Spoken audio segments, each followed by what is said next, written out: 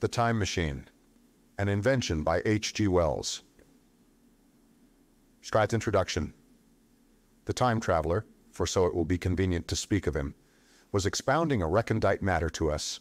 His pale gray eyes shone and twinkled, and his usually pale face was flushed and animated. The fire burnt brightly, and the soft radiance of the incandescent lights in the lilies of silver caught the bubbles that flashed and passed in our glasses. Our chairs, being his patents, embraced and caressed us rather than submitted to be sat upon. And there was that luxurious after-dinner atmosphere when thought runs gracefully free of the trammels of precision. And he put it to us in this way, marking the points with a lean forefinger, as we sat and lazily admired his earnestness over this new paradox, as we thought it, and his fecundity. You must follow me carefully. I shall have to controvert one or two ideas that are almost universally accepted. The geometry, for instance, they taught you at school is founded on a misconception. Is not that rather a large thing to expect us to begin upon, said Philby, an argumentative person with red hair. I do not mean to ask you to accept anything without reasonable ground for it. You will soon admit as much as I need from you. You know, of course, that a mathematical line, a line of thickness nil, has no real existence. They taught you that? Neither has a mathematical plane. These things are mere abstractions. That is all right, said the psychologist. Nor, having only length, breadth, and thickness, can a cube have a real existence. There I object, said Philby. Of course, a solid body may exist. All real things. So most people think. But wait a moment. Can an instantaneous cube exist? Don't follow you, said Philby. Can a cube that does not last for any time at all have a real existence? Philby became pensive. Clearly, the time traveler proceeded, any real body must have extension in four directions. It must have length, breadth, thickness, and duration. But through a natural infirmity of the flesh, which I will explain to you in a moment, we incline to overlook this fact. There are really four dimensions, three which we call the three planes of space, and a fourth time. There is, however, a tendency to draw an unreal distinction between the former three dimensions and the latter, because it happens that our consciousness moves intermittently in one direction along the ladder from the beginning to the end of our lives. That, said a very young man, making spasmodic efforts to relight his cigar over the lamp, that very clear indeed. Now it is very remarkable that this is so extensively overlooked, continued the time traveler with a slight accession of cheerfulness. Really, this is what is meant by the fourth dimension, though some people who talk about the fourth dimension do not know they mean it. It is only another way of looking at time. There is no difference between time and any of the three dimensions of space, except that our consciousness moves along it. But some foolish people have got hold of the wrong side of that idea. You have all heard what they have to say about this fourth dimension. I have not, said the provincial mayor. It is simply this, that space, as our mathematicians have it, is spoken of as having three dimensions which one may call length, breadth, and thickness, and is always definable by reference to three planes, each at right angles to the others. But some philosophical people have been asking why three dimensions particularly, why not another direction at right angles to the other three, and have even tried to construct a four-dimensional geometry. Professor Simon Newcomb was expounding this to the New York Mathematical Society only a month or so ago. You know how on a flat surface, which has only two dimensions, we can represent a figure of a three-dimensional solid. And similarly, they think that by models of three dimensions, they could represent one of four, if they could master the perspective of the thing. See? I think so, murmured the provincial mayor, and knitting his brows, he lapsed into an introspective state, his lips moving as one who repeats mystic words. Yes, I think I see it now, he said after some time, brightening in a quite transitory manner. Well, I do not mind telling you I have been at work upon this geometry of four dimensions for some time. Some of my results are curious. For instance, here's a portrait of a man at 8 years old, another at 15, another at 17, another at 23, and so on. All these are evidently sections, as it were, three-dimensional representations of his four-dimensioned being, which is a fixed and unalterable thing. Scientific people, proceeded the time traveler after the pause required for the proper assimilation of this, know very well that time is only a kind of space. Here is a popular scientific diagram, a weather record, This line I trace with my finger shows the movement of the barometer. Yesterday it was so high, yesterday night it fell, then this morning it rose again, and so gently upward to here. Surely the mercury did not trace this line in any of the dimensions of space generally recognized. But certainly it traced such a line, and that line, therefore, we must conclude, was along the time dimension. But, said the medical man, staring hard at a coal in the fire, if time is really only a fourth dimension of space, why is it and why has it always been regarded as something different, and why cannot we move in time as we move about in the other dimensions of space? The time traveler smiled. Are you so sure we can move freely in space? Right and left we can go backward and forward freely enough, and men always have done so. I admit we move freely in two dimensions, but how about up and down? Gravitation limits us there. Not exactly, said the medical man. There are balloons. But before the balloons, save for spasmodic jumping and the inequalities of the surface, man had no freedom of vertical movement. Still, they could move a little up and down, said the medical man. Easier, far easier down than up. And you cannot move at all in time. You cannot get away from the present moment. My dear sir, that is just where you are wrong. That is just where the whole world has gone wrong. We are always getting away from the present moment. Our mental existences, which are immaterial and have no dimensions, are passing along the time dimension with a uniform velocity from the cradle to the grave, just as we should travel down if we began our existence 50 miles above the Earth's surface. But the great difficulty is this, interrupted the psychologist. You can move about in all directions of space, but you cannot move about in time.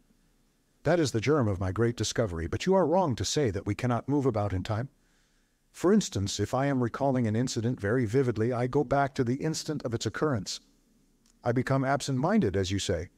I jump back for a moment. Of course, we have no means of staying back for any length of time, any more than a savage or an animal has of staying 6 feet above the ground. But a civilized man is better off than the savage in this respect. He can go up against gravitation in a balloon. And why should he not hope that ultimately he may be able to stop or accelerate his drift along the time dimension, or even turn about and travel the other way? Oh, this, began Philby, is all. Why not? Said the time traveler. It's against reason, said Philby. What reason? Said the time traveler. You can show black as white by argument, said Philby, but you will never convince me. Possibly not, said the time traveler. But now you begin to see the object of my investigations into the geometry of 4 dimensions. Long ago, I had a vague inkling of a machine. To travel through time, exclaimed the very young man, that shall travel indifferently in any direction of space and time, as the driver determines. Philby contented himself with laughter. But I have experimental verification, said the time traveler. It would be remarkably convenient for the historian, the psychologist suggested. One might travel back and verify the accepted account of the Battle of Hastings, for instance. Don't you think you would attract attention, said the medical man. Our ancestors had no great tolerance for anachronisms. One might get one's Greek from the very lips of Homer and Plato, the very young man thought, in which case they would certainly plow you for the little god. The German scholars have improved Greek so much. Then there is the future, said the very young man. Just think, one might invest all one's money, leave it to accumulated interest, and hurry on ahead. To discover a society, said I, erected on a strictly communistic basis. Of all the wild, extravagant theories, began the psychologist. Yes, so it seemed to me, and so I never talked of it until... Experimental verification, cried I. You're going to verify that? The experiment, cried Philby, who was getting brain-weary. Let's see your experiment anyhow, said the psychologist, though it's all humbug, you know. The time traveler smiled round at us, then, still smiling faintly, and with his hands deep in his trousers pockets, he walked slowly out of the room, and we heard his slippers shuffling down the long passage to his laboratory. The psychologist looked at us. I wonder what he's got. Some sleight of hand trick or other, said the medical man. And Philby tried to tell us about a conjurer he had seen at Burslem, but before he had finished his preface, the time traveler came back, and Philby's anecdote collapsed. The machine. The thing the time traveler held in his hand was a glittering metallic framework, scarcely larger than a small clock, and very delicately made. There was ivory in it and some transparent crystalline substance. And now I must be explicit. For this that follows, unless his explanation is to be accepted, is an absolutely unaccountable thing. He took one of the small octagonal tables that were scattered about the room and set it in front of the fire with 2 legs on the hearthrug. On this table he placed the mechanism. Then he drew up a chair and sat down. The only other object on the table was a small shaded lamp, the bright light of which fell upon the model. There were also perhaps a dozen candles about, 2 in brass candlesticks upon the mantel and several in sconces, so that the room was brilliantly illuminated. I sat in a low armchair nearest the fire, and I drew this forward so as to be almost between the time traveler and the fireplace. Philby sat behind him, looking over his shoulder. The medical man and the provincial mayor watched him in profile from the right, the psychologist from the left. The very young man stood behind the psychologist. We were all on the alert. It appears incredible to me that any kind of trick, however subtly conceived and however adroitly done, could have been played upon us under these conditions. The time traveler looked at us and then at the mechanism. "Well," said the psychologist. "This little affair," said the time traveler, resting his elbows upon the table and pressing his hands together above the apparatus, "is only a model. It is my plan for a machine to travel through time. You will notice that it looks singularly askew and that there is an odd twinkling appearance about this bar as though it was in some way unreal." He pointed to the part with his finger. "Also, here is one little white lever and here is another." The medical man got up out of his chair and peered into the thing. "It's beautifully made," he said. "It took 2 years to make," retorted the time traveler. Then, when we had all imitated the action of the medical man, he said, "Now I want you clearly to understand that this lever, being pressed over, sends the machine gliding into the future, and this other reverses the motion. This saddle represents the seat of a time traveler. Presently I am going to press the lever, and off the machine will go. It will vanish, pass into future time, and disappear. Have a good look at the thing. Look at the table, too, and satisfy yourselves there is no trickery. I don't want to waste this model and then be told I'm a quack." There was a minute's pause, perhaps. The psychologist seemed about to speak to me, but changed his mind. Then the time traveler put forth his finger towards the lever. "No," he said suddenly, "lend me your hand." And turning to the psychologist, he took that individual's hand in his own and told him to put out his forefinger, so that it was the psychologist himself who sent forth the model time machine on its interminable voyage. We all saw the lever turn. I am absolutely certain there was no trickery. There was a breath of wind, and the lamp flame jumped.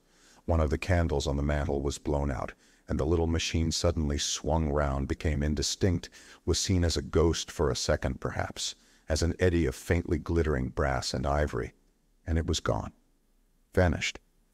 Save for the lamp, the table was bare. Everyone was silent for a minute. Then Philby said he was damned. The psychologist recovered from his stupor and suddenly looked under the table. At that, the time traveler laughed cheerfully. "Well," he said with a reminiscence of the psychologist. Then, getting up, he went to the tobacco jar on the mantel and with his back to us began to fill his pipe. We stared at each other. "Look here," said the medical man. "Are you in earnest about this? Do you seriously believe that that machine has traveled into time?" "Certainly," said the time traveler, stooping to light a spill at the fire. Then he turned, lighting his pipe, to look at the psychologist's face. The psychologist, to show that he was not unhinged, helped himself to a cigar and tried to light it uncut. "What is more, I have a big machine nearly finished in there." He indicated the laboratory. "And when that is put together, I mean to have a journey on my own account." "You mean to say that that machine has traveled into the future?" said Philby. "Into the future or the past?" "I don't for certain know which." After an interval, the psychologist had an inspiration. "It must have gone into the past, if it has gone anywhere," he said. "Why?" said the time traveler. "Because I presume that it has not moved in space, and if it traveled into the future, it would still be here all this time, since it must have traveled through this time." "But," said I, "if it traveled into the past, it would have been visible when we came first into this room, and last Thursday when we were here, and the Thursday before that, and so forth." "Serious objections?" remarked the provincial mayor with an air of impartiality, turning towards the time traveler. "Not a bit," said the time traveler, and to the psychologist, You think. You can explain that. It's presentation below the threshold, diluted presentation. Of course, said the psychologist, and reassured us. That's a simple point of psychology. I should have thought of it. It's plain enough and helps the paradox delightfully. We cannot see it, nor can we appreciate this machine any more than we can the spoke of a wheel spinning or a bullet flying through the air. If it is traveling through time 50 times or 100 times faster than we are, if it gets through a minute while we get through a second, the impression it creates will, of course, be only 1/50th or 100th of what it would make if it were not traveling in time. That's plain enough. He passed his hand through the space in which the machine had been. You see, he said, laughing. We sat and stared at the vacant table for a minute or so. Then the time traveler asked us what we thought of it all. It sounds plausible enough tonight, said the medical man, but wait until tomorrow. Wait for the common sense of the morning. Would you like to see the time machine itself? Asked the time traveler. And therewith, taking the lamp in his hand, he led the way down the long, drafty corridor to his laboratory. I remember vividly the flickering light, his queer broad head in silhouette, the dance of the shadows, how we all followed him, puzzled but incredulous, and how there in the laboratory we beheld a larger edition of the little mechanism which we had seen vanish from before our eyes. Parts were of nickel, parts of ivory. Parts had certainly been filed or sawn out of rock crystal. The thing was generally complete, but the twisted crystalline bars lay unfinished upon the bench beside some sheets of drawings, and I took one up for a better look at it. Quartz, it seemed to be. Look here, said the medical man, are you perfectly serious, or is this a trick, like that ghost you showed us last Christmas? Upon that machine, said the time traveler, holding the lamp aloft, I intend to explore time. Is that plain? I was never more serious in my life. None of us quite knew how to take it. I caught Philby's eye over the shoulder of the medical man, and he winked at me solemnly. The time traveler returns. I think that at that time none of us quite believed in the time machine. The fact is, the time traveler was one of those men who are too clever to be believed. You never felt that you saw all round him. You always suspected some subtle reserve, some ingenuity and ambush behind his lucid frankness. Had Philby shown the model and explained the matter in the time traveler's words, we should have shown him far less skepticism, for we should have perceived his motives. A pork butcher could understand Philby. But the time traveler had more than a touch of whim among his elements, and we distrusted him. Things that would have made the fame of a less clever man seem tricks in his hands. It is a mistake to do things too easily. The serious people who took him seriously never felt quite sure of his deportment. They were somehow aware that trusting their reputations for judgment with him was like furnishing a nursery with eggshell china. So I don't think any of us said very much about time traveling in the interval between that Thursday and the next, though its odd potentialities ran, no doubt, in most of our minds. Its plausibility, that is, its practical incredibleness, the curious possibilities of anachronism and of utter confusion it suggested. For my own part, I was particularly preoccupied with the trick of the model that I remember discussing with the medical man whom I met on Friday at the Linnean. He said he had seen a similar thing at Tübingen and laid considerable stress on the blowing out of the candle, but how the trick was done he could not explain. The next Thursday I went again to Richmond. I suppose I was one of the time traveler's most constant guests, and arriving late, found 4 or 5 men already assembled in his drawing room. The medical man was standing before the fire with a sheet of paper in one hand and his watch in the other. I looked round for the time traveler, and "It's 7:30 now," said the medical man. "I suppose we'd better have dinner." "Where's it?" said I, naming our host. "You've just come. It's rather odd. He's unavoidably detained. He asks me in this note to lead off with dinner at 7 if he's not back. Says he'll explain when he comes." "It seems a pity to let the dinner spoil," said the editor of a well-known daily paper, and thereupon the doctor rang the bell. The psychologist was the only person besides the doctor and myself who had attended the previous dinner. The other men were blank, the editor aforementioned, a certain journalist, and another, a quiet, shy man with a beard, whom I didn't know, and who, as far as my observation went, never opened his mouth all the evening. There was some speculation at the dinner table about the time traveler's absence, and I suggested time traveling in a half-jocular spirit. The editor wanted that explained to him, and the psychologist volunteered a wooden account of the ingenious paradox and trick we had witnessed that day week. He was in the midst of his exposition when the door from the corridor opened slowly and without noise. I was facing the door and saw it first. "Hello," I said, "at last." And the door opened wider, and the time traveler stood before us. I gave a cry of surprise. "Good heavens, man, what's the matter?" cried the medical man who saw him next, and the whole tableful turned towards the door. He was in an amazing plight.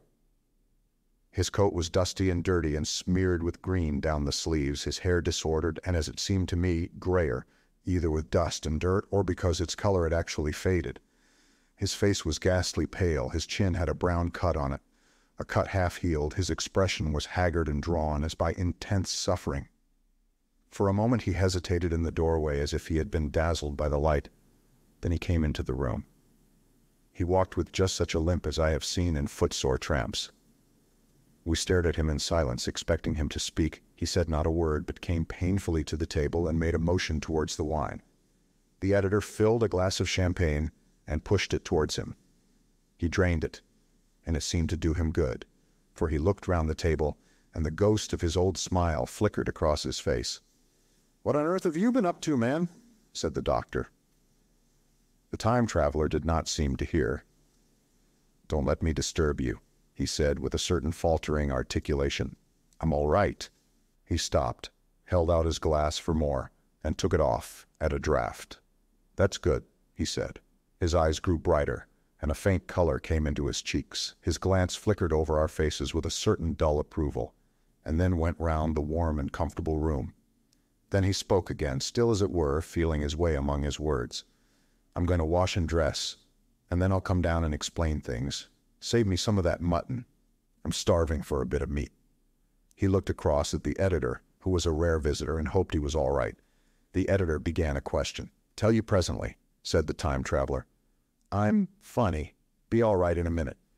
He put down his glass and walked towards the staircase door. Again I remarked his lameness and the soft padding sound of his footfall, and standing up in my place I saw his feet as he went out. He had nothing on them but a pair of tattered, blood-stained socks. Then the door closed upon him.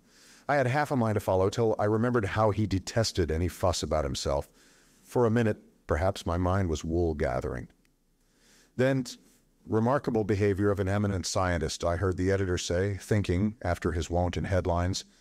And this brought my attention back to the bright dinner table. "What's the game?" said the journalist. "Has he been doing the amateur cadger?" I don't follow. I met the eye of the psychologist and read my own interpretation in his face. I thought of the time traveler limping painfully upstairs. I don't think anyone else had noticed his lameness. The first to recover completely from this surprise was the medical man who rang the bell. The time traveler hated to have servants waiting at dinner for a hot plate. At that, the editor turned to his knife and fork with a grunt, and the silent man followed suit. The dinner was resumed. Conversation was exclamatory for a little while with gaps of wonderment, and then the editor got fervent in his curiosity. "Does our friend eke out his modest income with a crossing, or has he his Nebuchadnezzar phases?" he inquired. "I feel assured it's this business of the time machine," I said, and took up the psychologist's account of our previous meeting. The new guests were frankly incredulous. The editor raised objections. What was this time traveling? A man couldn't cover himself with dust by rolling in a paradox, could he? And then, as the idea came home to him, he resorted to caricature. Hadn't they any clothes brushes in the future? The journalist, too, would not believe at any price, and joined the editor in the easy work of heaping ridicule on the whole thing. They were both the new kind of journalist, very joyous, irreverent young men. "Our special correspondent in The Day After Tomorrow reports," the journalist was saying, or rather shouting, when the time traveler came back. He was dressed in ordinary evening clothes, and nothing save his haggard look remained of the change that had startled me. "I say," said the editor hilariously, "these chaps here say you have been traveling into the middle of next week. Tell us all about Little Rosebery, will you? What will you take for the lot?" The time traveler came to the place reserved for him without a word. He smiled quietly in his old way. "Where's my mutton?" he said. "What a treat it is to stick a fork into meat again." "Story," cried the editor. "Story be damned," said the time traveler. I want something to eat. I won't say a word until I get some Peptone into my arteries. Thanks. And the salt. One word, said I. Have you been time traveling? Yes, said the time traveler, with his mouth full, nodding his head. I give $1 a line for a verbatim note, said the editor. The time traveler pushed his glass towards the silent man and rang it with his fingernail, at which the silent man, who had been staring at his face, started convulsively and poured him wine. The rest of the dinner was uncomfortable. For my own part, sudden questions kept on rising to my lips, and I dare say it was the same with the others. The journalist tried to relieve the tension by telling anecdotes of Hetty Potter. The time traveler devoted his attention to his dinner and displayed the appetite of a tramp. The medical man smoked a cigarette and watched the time traveler through his eyelashes. The silent man seemed even more clumsy than usual and drank champagne with regularity and determination out of sheer nervousness. At last the time traveler pushed his plate away and looked round us. "I suppose I must apologize," he said. "I was simply starving. I've had a most amazing time." He reached out his hand for a cigar and cut the end. "But come into the smoking room. It's too long a story to tell over greasy plates." And ringing the bell in passing, he led the way into the adjoining room. "You have told blank and dash and chose about the machine," he said to me, leaning back in his easy chair and naming the 3 new guests. "But the thing's a mere paradox," said the editor. "I can't argue tonight. I don't mind telling you the story, but I can't argue. I will," he went on, "tell you the story of what has happened to me if you like, but you must refrain from interruptions. I want to tell it badly. Most of it will sound like lying, so be it. It's true, every word of it, all the same. I was in my laboratory at 4 o'clock, and since then, I've lived 8 days, such days as no human being ever lived before. I'm nearly worn out, but I shan't sleep till I've told this thing over to you. Then I shall go to bed, but no interruptions. Is it agreed?" "Agreed," said the editor, and the rest of us echoed, "Agreed." And with that, the time traveler began his story as I have set it forth. He sat back in his chair at first and spoke like a weary man. Afterwards he got more animated. In writing it down, I feel with only too much keenness the inadequacy of pen and ink, and above all my own inadequacy, to express its quality. You read, I will suppose, attentively enough, but you cannot see the speaker's white, sincere face in the bright circle of the little lamp, nor hear the intonation of his voice. You cannot know how his expression followed the turns of his story. Most of us hearers were in shadow, for the candles in the smoking room had not been lighted, and only the face of the journalist and the legs of the silent man from the knees downward were illuminated. At first we glanced now and again at each other. After a time we ceased to do that and looked only at the time traveler's face. Time traveling. I told some of you last Thursday of the principles of the time machine and showed you the actual thing itself incomplete in the workshop. There it is now, a little travel-worn, truly, and one of the ivory bars is cracked and a brass rail bent, but the rest of it's sound enough. I expected to finish it on Friday, but on Friday, when the putting together was nearly done, I found that one of the nickel bars was exactly 1 inch too short, and this I had to get remade so that the thing was not complete until this morning. It was at 10 o'clock today that the first of all time machines began its career. I gave it a last tap, tried all the screws again, put 1 more drop of oil on the quartz rod, and sat myself in the saddle. I suppose a suicide who holds a pistol to his skull feels much the same wonder at what will come next as I felt then. I took the starting lever in one hand and the stopping one in the other, pressed the first, and almost immediately the second. I seemed to reel. I felt a nightmare sensation of falling, and looking round I saw the laboratory exactly as before. Had anything happened? For a moment I suspected that my intellect had tricked me. Then I noted the clock. A moment before, as it seemed, it had stood at a minute or so past 10. Now it was nearly 3:30. I drew a breath, set my teeth, gripped the starting lever with both hands, and went off with a thud. The laboratory got hazy and went dark. Mrs. Watchett came in and walked, apparently without seeing me, toward the garden door. I suppose it took her a minute or so to traverse the place, but to me she seemed to shoot across the room, like a rocket. I pressed the lever over to its extreme position. The night came like the turning out of a lamp, and in another moment came tomorrow. The laboratory grew faint and hazy, then fainter and ever fainter. Tomorrow night came black, then day again, night again, day again, faster and faster still. An eddying murmur filled my ears, and a strange, dumb confusedness descended on my mind. I'm afraid I cannot convey the peculiar sensations of time traveling. They are excessively unpleasant. There's a feeling exactly like that one has upon a switchback of a helpless headlong motion. I felt the same horrible anticipation, too, of an imminent smash. As I put on pace, night followed day like the flapping of a black wing. The dim suggestion of the laboratory seemed presently to fall away from me, and I saw the sun hopping swiftly across the sky, leaping at every minute, and every minute marking a day. I suppose the laboratory had been destroyed and I had come into the open air. I had a dim impression of scaffolding, but I was already going too fast to be conscious of any moving things. The slowest snail that ever crawled dashed by too fast for me. The twinkling succession of darkness and light was excessively painful to the eye. Then in the intermittent darknesses, I saw the moon spinning swiftly through her quarters from new to full, and had a faint glimpse of the circling stars. Presently, as I went on, still gaining velocity, the palpitation of night and day merged into one continuous grayness. The sky took on a wonderful deepness of blue, a splendid luminous color like that of early twilight. The jerking sun became a streak of fire, a brilliant arch in space. The moon a fainter fluctuating band, and I could see nothing of the stars, save now and then a brighter circle flickering in the blue. The landscape was misty and vague. I was still on the hillside upon which this house now stands, and the shoulder rose above me gray and dim. I saw trees growing and changing like puffs of vapor, now brown, now green. They grew, spread, shivered, and passed away. I saw huge buildings rise up faint and fair and pass like dreams. The whole surface of the earth seemed changed, melting and flowing under my eyes. The little hands upon the dials that registered my speed raced round faster and faster.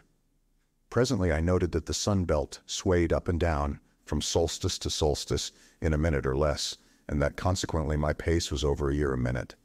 And minute by minute the white snow flashed across the world and vanished, and was followed by the bright, brief green of spring. The unpleasant sensations of the start were less poignant now. They merged at last into a kind of hysterical exhilaration. I remarked, indeed, a clumsy swaying of the machine for which I was unable to account, but my mind was too confused to attend to it, so with a kind of madness growing upon me, I flung myself into futurity.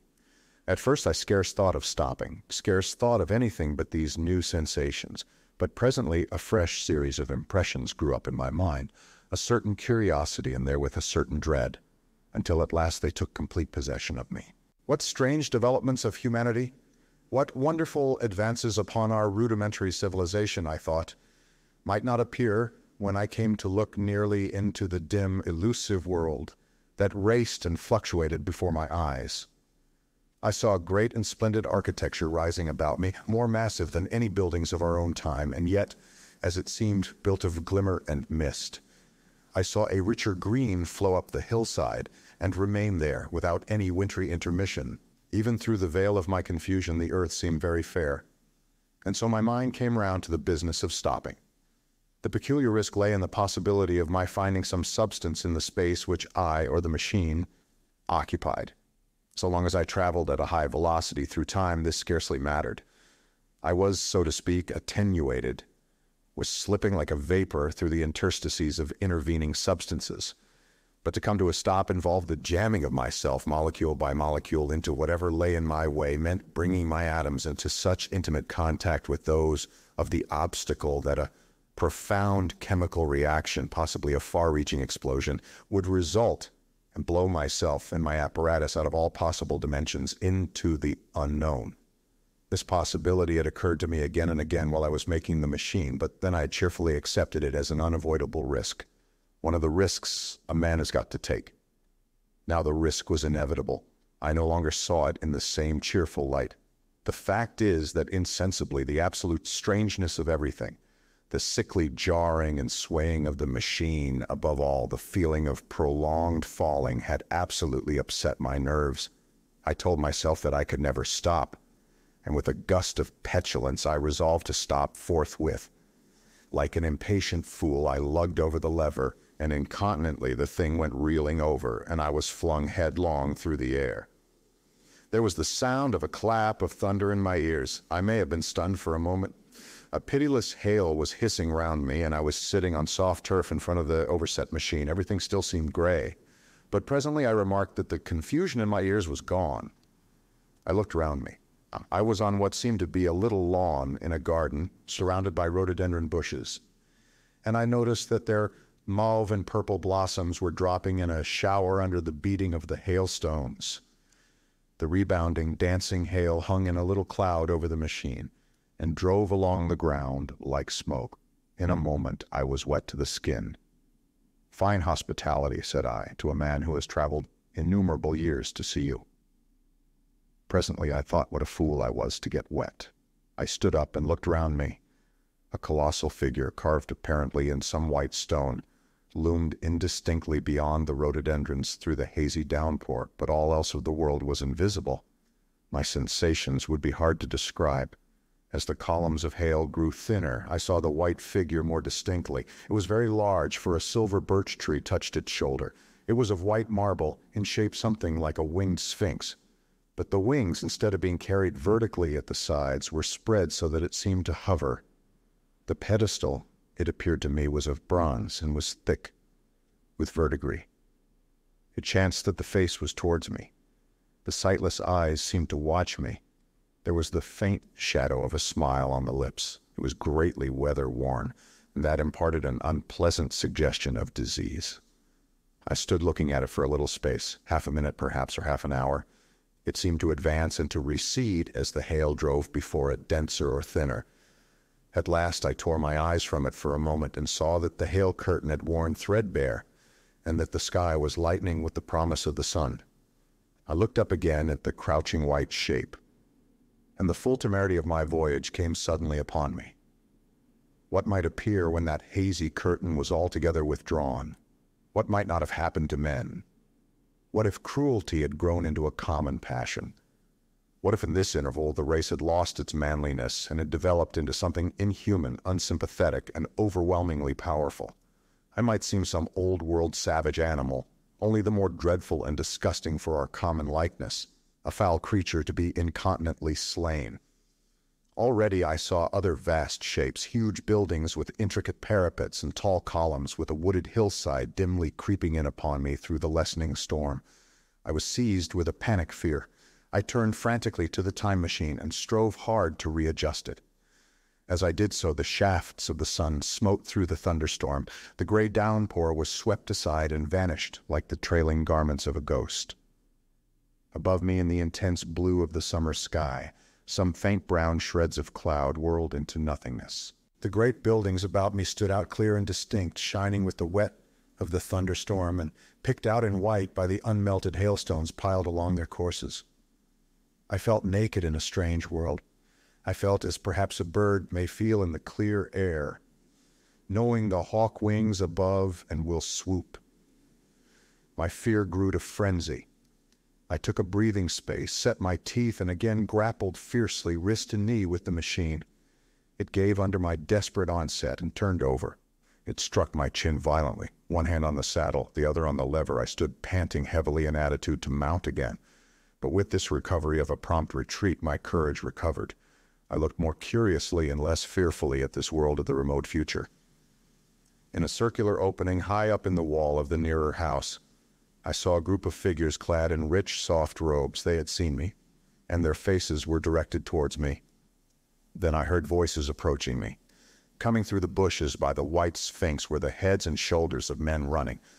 One of these emerged in a pathway leading straight to the little lawn upon which I stood with my machine. He was a slight creature, perhaps 4 feet high, clad in a purple tunic, girdled at the waist with a leather belt. Sandals or buskins, I could not clearly distinguish which, were on his feet. His legs were bare to the knees, and his head was bare. Noticing that, I noticed for the first time how warm the air was. He struck me as being a very beautiful and graceful creature, but indescribably frail. His flushed face reminded me of the more beautiful kind of consumptive, that hectic beauty of which we used to hear so much. At the sight of him, I suddenly regained confidence. I took my hands from the machine. In the Golden Age. In another moment, we were standing face to face, I and this fragile thing out of futurity. He came straight up to me and laughed into my eyes. The absence from his bearing of any sign of fear struck me at once. Then he turned to the two others who were following him and spoke to them in a strange and very sweet and liquid tongue. There were others coming, and presently a little group of perhaps 8 or 10 of these exquisite creatures were about me. One of them addressed me. It came into my head, oddly enough, that my voice was too harsh and deep for them, so I shook my head and, pointing to my ears, shook it again. He came a step forward, hesitated, and then touched my hand. Then I felt other soft little tentacles upon my back and shoulders. They wanted to make sure I was real. There was nothing in this at all alarming. Indeed, there was something in these pretty little people that inspired confidence, a graceful gentleness, a certain childlike ease. And besides, they looked so frail that I could fancy myself flinging the whole dozen of them about like ninepins. But I made a sudden motion to warn them when I saw their little pink hands feeling at the time machine. Happily then, when it was not too late, I thought of a danger I had hitherto forgotten, and reaching over the bars of the machine, I unscrewed the little levers that would set it in motion and put these in my pocket. Then I turned again to see what I could do in the way of communication. And then, looking more nearly into their features, I saw some further peculiarities in their Dresden china type of prettiness. Their hair, which was uniformly curly, came to a sharp end at the neck and cheek. There was not the faintest suggestion of it on the face, and their ears were singularly minute. The mouths were small, with bright red, rather thin lips, and the little chins ran to a point. The eyes were large and mild, and this may seem egotism on my part. I fancied even that there was a certain lack of the interest I might have expected in them, as they made no effort to communicate with me, but simply stood round me, smiling and speaking in soft, cooing notes to each other. I began the conversation. I pointed to the time machine and to myself. Then, hesitating for a moment how to express time, I pointed to the sun. At once a quaintly pretty little figure in checkered purple and white followed my gesture, and then astonished me by imitating the sound of thunder. For a moment I was staggered, though the import of his gesture was plain enough. The question had come into my mind abruptly: were these creatures fools? You may hardly understand how it took me. You see, I had always anticipated that the people of the year 802,000 odd would be incredibly in front of us in knowledge, art, everything. Then one of them suddenly asked me a question that showed him to be on the intellectual level of one of our 5-year-old children. Asked me, in fact, if I had come from the sun in a thunderstorm. It let loose the judgment I had suspended upon their clothes, their frail, light limbs and fragile features. A flow of disappointment rushed across my mind. For a moment I felt that I had built the time machine in vain. I nodded, pointed to the sun, and gave them such a vivid rendering of a thunderclap as startled them. They all withdrew a pace or so and bowed. Then came one, laughing towards me, carrying a chain of beautiful flowers altogether new to me, and put it about my neck. The idea was received with melodious applause, and presently they were all running to and fro for flowers and laughingly flinging them upon me until I was almost smothered with blossom.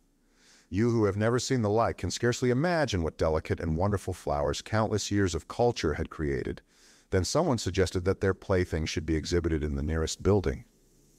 And so I was led past the Sphinx of white marble, which had seemed to watch me all the while with a smile at my astonishment, towards a vast gray edifice of fretted stone. As I went with them, the memory of my confident anticipations of a profoundly grave and intellectual posterity came, with irresistible merriment, to my mind. The building had a huge entry, and was altogether of colossal dimensions. I was naturally most occupied with the growing crowd of little people, and with the big open portals that yawned before me, shadowy and mysterious. My general impression of the world I saw over their heads was a tangled waste of beautiful bushes and flowers, a long neglected and yet weedless garden. I saw a number of tall spikes of strange white flowers, measuring a foot perhaps across the spread of the waxen petals. They grew scattered, as if wild, among the variegated shrubs, but, as I say, I did not examine them closely at this time.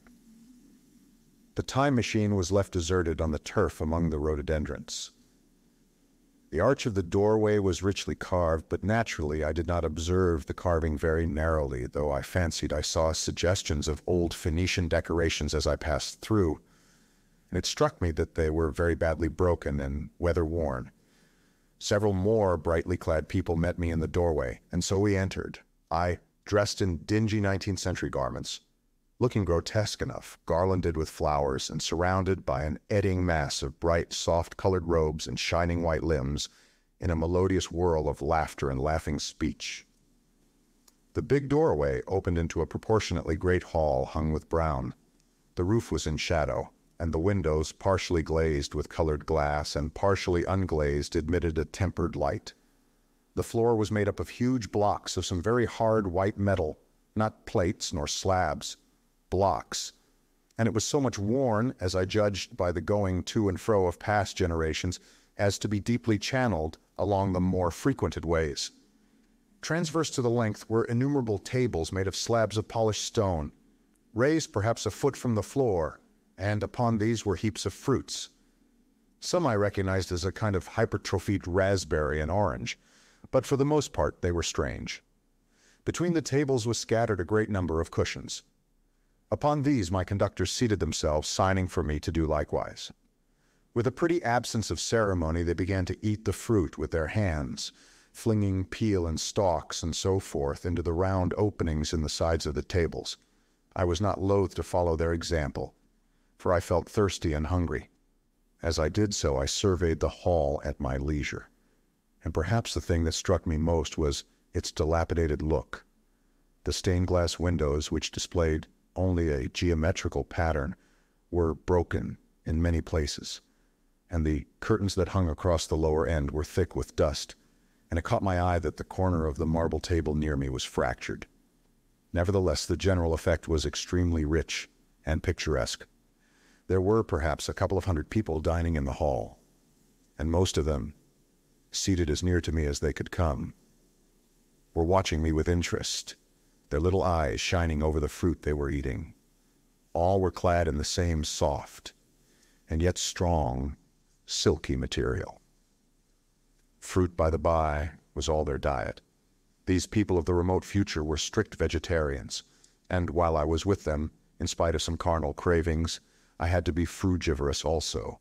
Indeed, I found afterwards that horses, cattle, sheep, dogs had followed the ichthyosaurus into extinction, but the fruits were very delightful. One in particular that seemed to be in season all the time I was there, a flowery thing in a three-sided husk, was especially good, and I made it my staple. At first I was puzzled by all these strange fruits, and by the strange flowers I saw, but later I began to perceive their import. However, I'm telling you of my fruit dinner, in the distant future now. So soon as my appetite was a little checked, I determined to make a resolute attempt to learn the speech of these new men of mine. Clearly that was the next thing to do. The fruit seemed a convenient thing to begin upon, and holding one of these up, I began a series of interrogative sounds and gestures. I had some considerable difficulty in conveying my meaning. At first my efforts met with a stare of surprise or inextinguishable laughter, but presently a fair-haired little creature seemed to grasp my intention and repeated a name. They had to chatter and explain the business at great length to each other, and my first attempts to make the exquisite little sounds of their language caused an immense amount of genuine, if uncivil, amusement. However, I felt like a schoolmaster amidst children and persisted, and presently I had a score of noun substantives at least at my command, and then I got to demonstrative pronouns and even the verb to eat. But it was slow work, and the little people soon tired and wanted to get away from my interrogation, so I determined, rather of necessity, to let them give their lessons in little doses when they felt inclined. And very little doses I found they were before long, for I never met people more indolent or more easily fatigued. 6. The sunset of mankind. A queer thing I soon discovered about my little hosts, and that was their lack of interest. They would come to me with eager cries of astonishment like children, but like children they would soon stop examining me and wander away after some other toy. The dinner and my conversational beginnings ended, I noted for the first time that almost all those who had surrounded me at first were gone. It is odd, too, how speedily I came to disregard these little people. I went out through the portal into the sunlit world again as soon as my hunger was satisfied. I was continually meeting more of these men of the future who would follow me a little distance, chatter and laugh about me, and having smiled and gesticulated in a friendly way, leave me again to my own devices. The calm of evening was upon the world as I emerged from the great hall, and the scene was lit by the warm glow of the setting sun. At first, things were very confusing. Everything was so entirely different from the world I had known. Even the flowers. The big building I had left was situated on the slope of a broad river valley, but the Thames had shifted perhaps a mile from its present position. I resolved to mount to the summit of a crest, perhaps a mile and a half away, from which I could get a wider view of this our planet in the year 802,701 AD. For that, I should explain, was the date the little dials of my machine recorded. As I walked, I was watching for every impression that could possibly help to explain the condition of ruinous splendor in which I found the world, for ruinous it was. A little way up the hill, for instance, was a great heap of granite, bound together by masses of aluminium, a vast labyrinth of precipitous walls and crumpled heaps, amidst which were thick heaps of very beautiful pagoda, like plants, nettles possibly, but wonderfully tinted with brown about the leaves, and incapable of stinging. It was evidently the derelict remains of some vast structure. To what end built, I could not determine. It was here that I was destined, at a later date, to have a very strange experience, the first intimation of a still stranger discovery. But of that I will speak in its proper place. Looking round, with a sudden thought, from a terrace on which I rested for a while, I realized that there were no small houses to be seen. Apparently the single house, and possibly even the household, had vanished. Here and there, among the greenery, were palace-like buildings, but the house and the cottage, which formed such characteristic features of our own English landscape, had disappeared. Communism, said I to myself. And on the heels of that came another thought. I looked at the half-dozen little figures that were following me. Then in a flash I perceived that all had the same form of costume, the same soft, hairless visage, and the same girlish rotundity of limb. It may seem strange, perhaps, that I had not noticed this before. But everything was so strange now. I saw the fact plainly enough. In costume and in all the differences of texture and bearing that now mark off the sexes from each other, these people of the future were alike, and the children seemed to my eyes to be but the miniatures of their parents. I judged then that the children of that time were extremely precocious, physically at least, and I found afterwards abundant verification of my opinion. Seeing the ease and security in which these people were living, I felt that this close resemblance of the sexes was after all what one would expect for the strength of a man and the softness of a woman, the institution of the family, and the differentiation of occupations are mere militant necessities of an age of physical force. Where population is balanced and abundant, much childbearing becomes an evil rather than a blessing to the state. Where violence comes but rarely and offspring are secure, there is less necessity. Indeed, there is no necessity for an efficient family, and the specialization of the sexes with reference to their children's needs disappears. We see some beginnings of this even in our own time, and in this future age it was complete.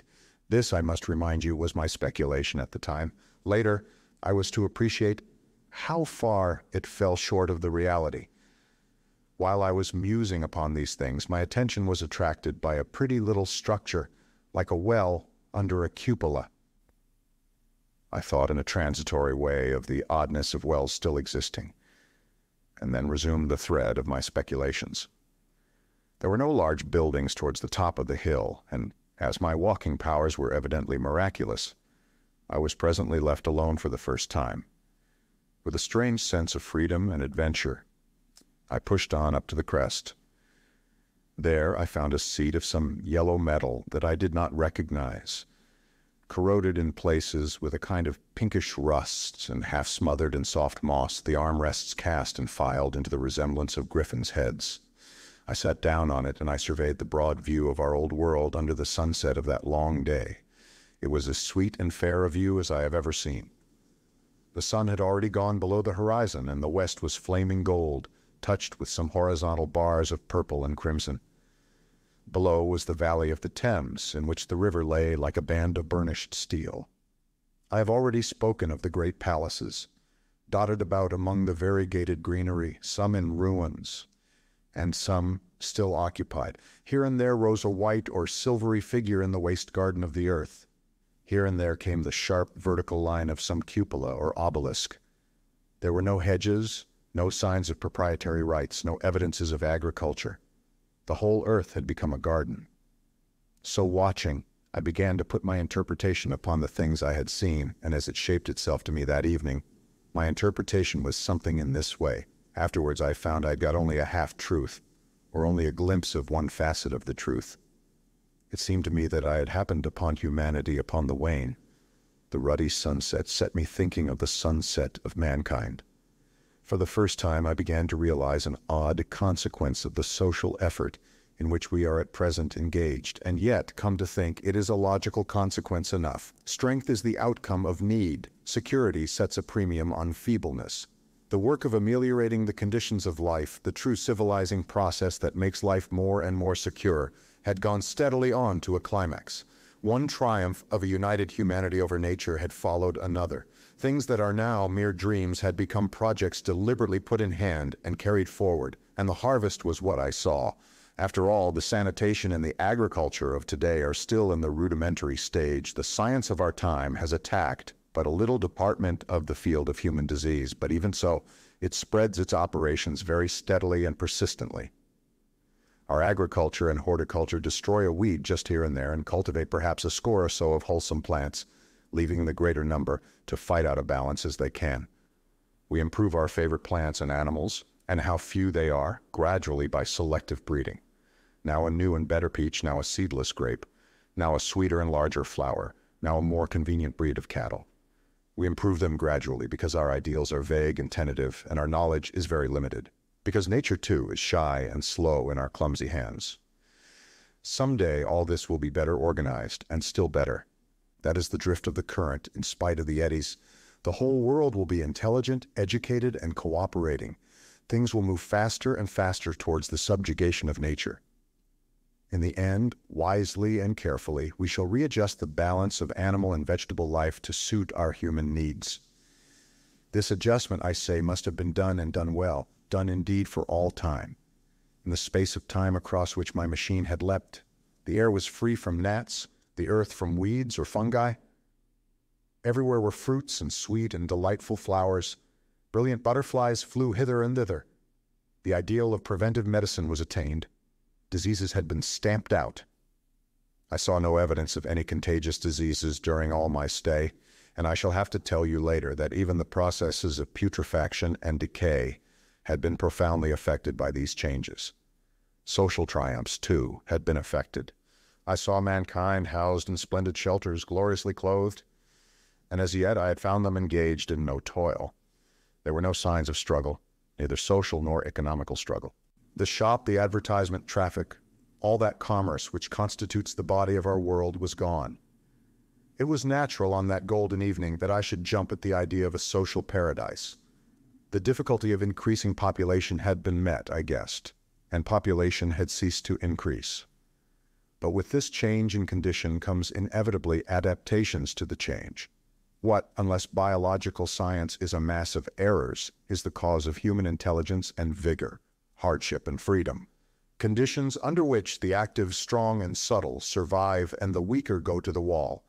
Conditions that put a premium upon the loyal alliance of capable men, upon self-restraint, patience, and decision, and the institution of the family, and the emotions that arise therein, the fierce jealousy, the tenderness for offspring, parental self-devotion, all found their justification and support in the imminent dangers of the young. Now, where are these imminent dangers? There is a sentiment arising, and it will grow against connubial jealousy, against fierce maternity, against passion of all sorts, unnecessary things now, and things that make us uncomfortable, savage survivals, discords in a refined and pleasant life. I thought of the physical slightness of the people, their lack of intelligence, and those big abundant ruins, and it strengthened my belief in a perfect conquest of nature. For after the battle comes quiet. Humanity had been strong, energetic, and intelligent, and had used all its abundant vitality to alter the conditions under which it lived. And now came the reaction of the altered conditions. Under the new conditions of perfect comfort and security, that restless energy that with us is strength would become weakness.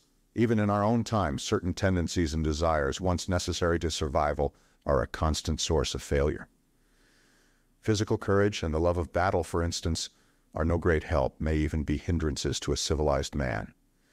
and in a state of physical balance and security, power, intellectual as well as physical, would be out of place. For countless years I judged there had been no danger of war or solitary violence, no danger from wild beasts, no wasting disease to require strength of constitution, no need of toil.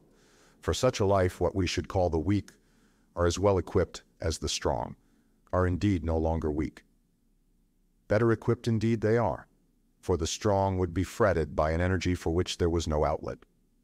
No doubt the exquisite beauty of the buildings I saw was the outcome of the last surgings of the now purposeless energy of mankind before it settled down into perfect harmony with the conditions under which it lived, the flourish of that triumph which began the last great peace.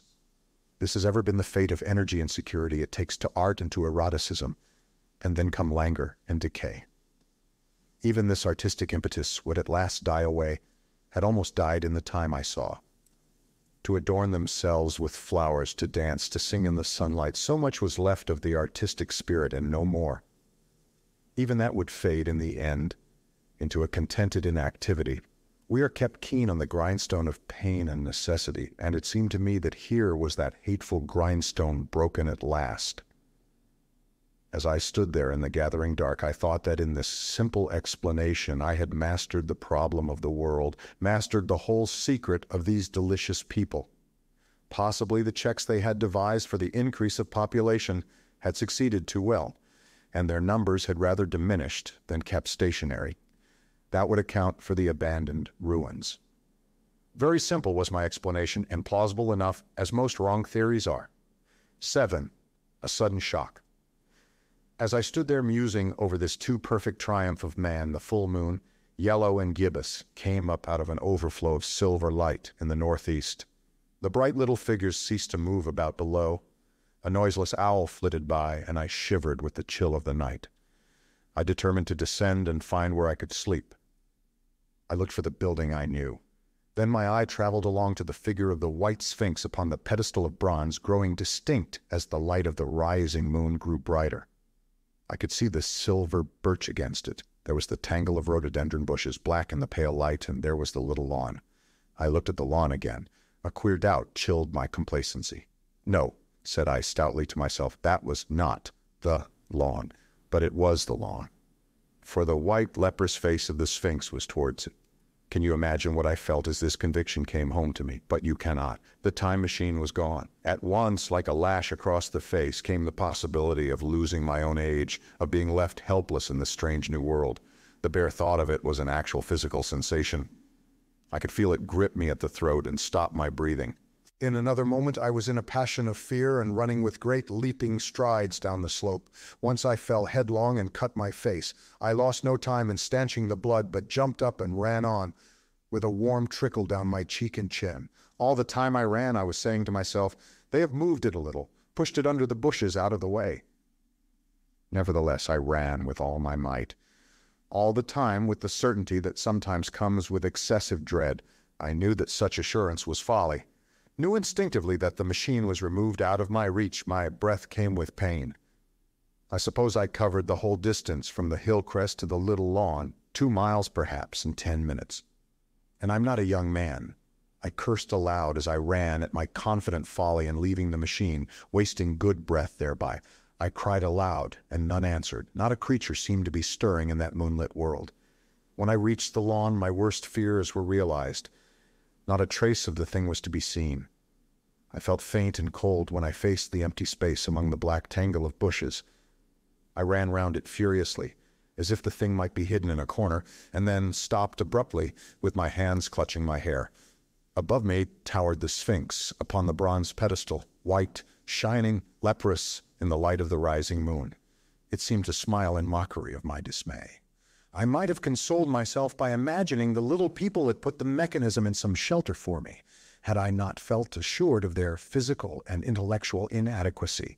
That is what dismayed me, the sense of some hitherto unsuspected power through whose intervention my invention had vanished. Yet for one thing I felt assured, unless some other age had produced its exact duplicate, the machine could not have moved in time. The attachment of the levers, I will show you the method later, prevented anyone from tampering with it in that way when they were removed. It had moved and was hid, only in space. But then, Where could it be? I think I must have had a kind of frenzy. I remember running violently in and out among the moonlit bushes all round the Sphinx, and startling some white animal that, in the dim light, I took for a small deer.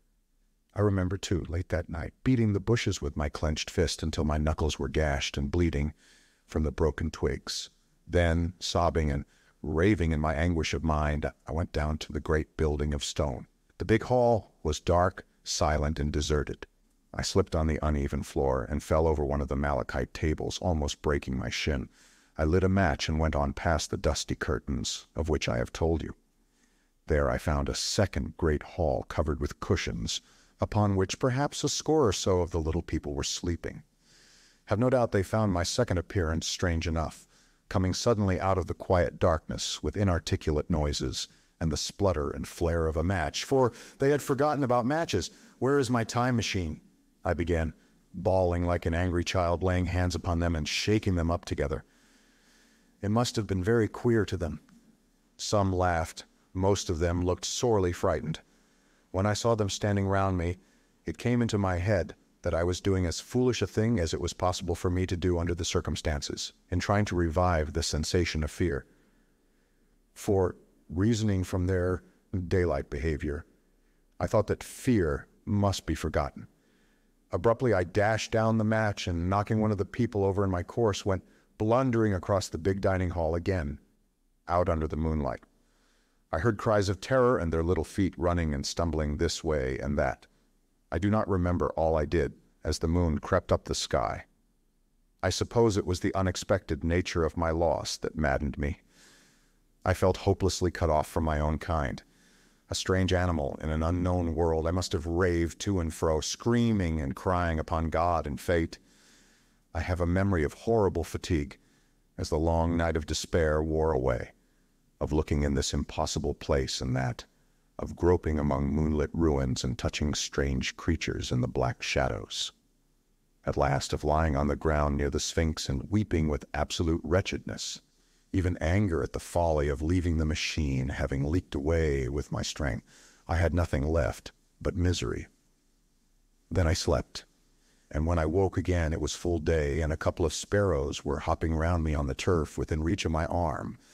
I sat up in the freshness of the morning, trying to remember how I had got there, and why I had such a profound sense of desertion and despair. Then things came clear in my mind. With the plain, reasonable daylight, I could look my circumstances fairly in the face. I saw the wild folly of my frenzy overnight, and I could reason with myself. Suppose the worst, I said. Suppose the machine altogether lost, perhaps destroyed. It behooves me to be calm and patient, to learn the way of the people, to get a clear idea of the method of my loss and the means of getting materials and tools, so that in the end, perhaps, I may make another. That would be my only hope, a poor hope perhaps, but better than despair. And after all, it was a beautiful and curious world. But probably the machine had only been taken away. Still, I must be calm and patient, find its hiding place and recover it by force or cunning. And with that I scrambled to my feet and looked about me, wondering where I could bathe. I felt weary, stiff, and travel-soiled. The freshness of the morning made me desire an equal freshness. I had exhausted my emotion. Indeed, as I went about my business, I found myself wondering at my intense excitement overnight. I made a careful examination of the ground about the little lawn. I wasted some time in futile questionings, conveyed as well as I was able to such of the little people as came by. They all failed to understand my gestures. Some were simply stolid, some thought it was a jest and laughed at me. I had the hardest task in the world to keep my hands off their pretty laughing faces. It was a foolish impulse, but the devil begotten of fear and blind anger was ill-curbed and still eager to take advantage of my perplexity. The turf gave better counsel. I found a groove ripped in it, about midway between the pedestal of the Sphinx and the marks of my feet, where, on arrival, I had struggled with the overturned machine. There were other signs of removal about, with queer narrow footprints, like those I could imagine made by a sloth. This directed my closer attention to the pedestal. It was, as I think I have said, of bronze. It was not a mere block, but highly decorated with deep-framed panels on either side. I went and rapped at these. The pedestal was hollow. Examining the panels with care, I found them discontinuous with the frames. There were no handles or keyholes, but possibly the panels, if they were doors, as I supposed, opened from within. One thing was clear enough to my mind. It took no very great mental effort to infer that my time machine was inside that pedestal, but how it got there was a different problem. I saw the heads of two orange-clad people coming through the bushes and under some blossom-covered apple trees towards me. I turned, smiling to them, and beckoned them to me. They came, and then, pointing to the bronze pedestal, I tried to intimate my wish to open it. But at my first gesture towards this, they behaved very oddly.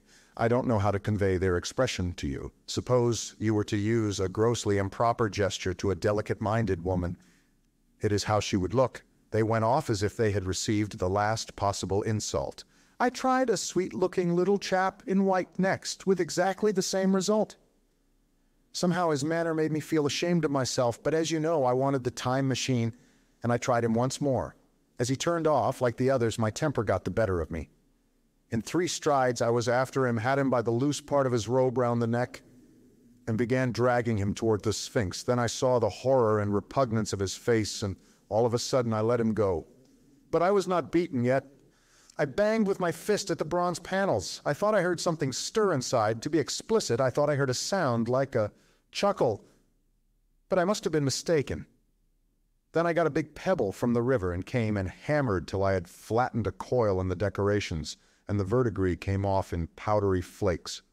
The delicate little people must have heard me hammering in gusty outbreaks a mile away on either hand, but nothing came of it. I saw a crowd of them upon the slopes, looking furtively at me. At last, hot and tired, I sat down to watch the place, but I was too restless to watch long. I'm too occidental for a long vigil. I could work at a problem for years, but to wait, inactive, for 24 hours, that is another matter. I got up after a time and began walking aimlessly through the bushes towards the hill again. Patience, said I to myself. If you want your machine again, you must leave that Sphinx alone. If they mean to take your machine away, it's little good you're wrecking their bronze panels. And if they don't, you will get it back as soon as you can ask for it. To sit among all those unknown things before a puzzle like that is hopeless. That way lies monomania. Face this world, learn its ways, watch it. Be careful of too hasty guesses at its meaning. In the end, you will find clues to it all. Then suddenly the humor of the situation came into my mind, the thought of the years I had spent in study and toil to get into the future age, and now my passion of anxiety to get out of it. I had made myself the most complicated and the most hopeless trap that ever a man devised. Although it was at my own expense, I could not help myself. I laughed aloud. Going through the big palace? It seemed to me that the little people avoided me. It may have been my fancy, or it may have had something to do with my hammering at the gates of bronze. Yet I felt tolerably sure of the avoidance. I was careful, however, to show no concern and to abstain from any pursuit of them, and in the course of a day or two things got back to the old footing. I made what progress I could in the language, and in addition I pushed my explorations here and there. Either I missed some subtle point, or their language was excessively simple, almost exclusively composed of concrete substantives and verbs. There seemed to be few, if any, abstract terms or little use of figurative language. Their sentences were usually simple and of 2 words, and I failed to convey or understand any but the simplest propositions. I determined to put the thought of my time machine and the mystery of the bronze doors under the Sphinx as much as possible in a corner of memory, until my growing knowledge would lead me back to them in a natural way. Yet a certain feeling, you may understand, tethered me in a circle of a few miles around the point of my arrival. 8. Explanation.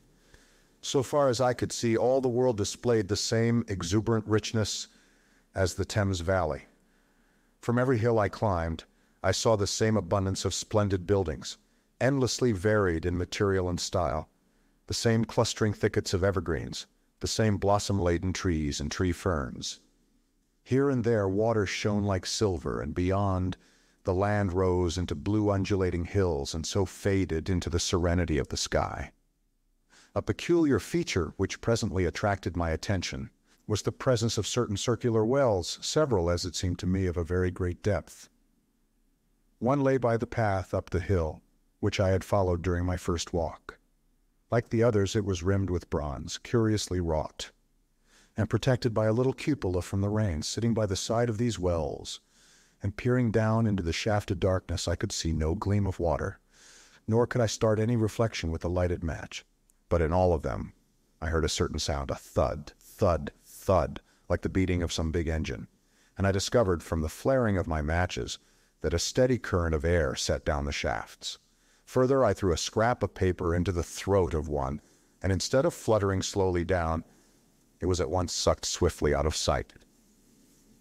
After a time, too, I came to connect these wells with tall towers standing here and there upon the slopes, for above them there was often just such a flicker in the air as one sees on a hot day above a sun-scorched beach. Putting things together, I reached a strong suggestion of an extensive system of subterranean ventilation, whose true import it was difficult to imagine.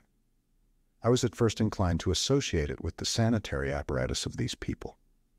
It was an obvious conclusion, but it was absolutely wrong. And here I must admit that I learnt very little of drains and bells and modes of conveyance and the like conveniences during my time in this real future. In some of these visions of utopias and coming times which I have read, there is a vast amount of detail about building and social arrangements and so forth. But while such details are easy enough to obtain when the whole world is contained in one's imagination, they are altogether inaccessible to a real traveler amid such realities as I found here. Conceive the tale of London, which a Negro fresh from Central Africa would take back to his tribe. What would he know of railway companies, of social movements, of telephone and telegraph wires, of the parcels delivery company, and postal orders and the like? Yet we, at least, should be willing enough to explain these things to him. And even of what he knew, how much could he make his untraveled friend either apprehend or believe? Then think how narrow the gap between a Negro and a white man of our own times, and how wide the interval between myself and these of the Golden Age. I was sensible of much which was unseen and which contributed to my comfort, but save for a general impression of automatic organization, I fear I can convey very little of the difference to your mind. In the matter of sepulture, for instance, I could see no signs of crematoria nor anything suggestive of tombs, but it occurred to me that possibly there might be cemeteries or crematoria somewhere beyond the range of my explorings. This, again, was a question I deliberately put to myself, and my curiosity was at first entirely defeated upon the point. The thing puzzled me, and I was led to make a further remark which puzzled me still more, that aged and infirm among this people there were none. I must confess that my satisfaction with my first theories of an automatic civilization and a decadent humanity did not long endure. Yet I could think of no other. Let me put my difficulties. The several big palaces I had explored were mere living places, great dining halls and sleeping apartments. I could find no machinery, no appliances of any kind, yet these people were clothed in pleasant fabrics that must at times need renewal, and their sandals, though undecorated, were fairly complex specimens of metalwork. Somehow, such things must be made, and the little people displayed no vestige of a creative tendency. There were no shops, no workshops, no sign of importations among them. They spent all their time in playing gently, in bathing in the river, in making love in a half-playful fashion, in eating fruit and sleeping. I could not see how things were kept going. Then, again, about the time machine, something I knew not what had taken it into the hollow pedestal of the White Sphinx. Why? For the life of me I could not imagine. Those waterless wells, too, those flickering pillars, I felt I lacked a clue. I felt, how shall I put it?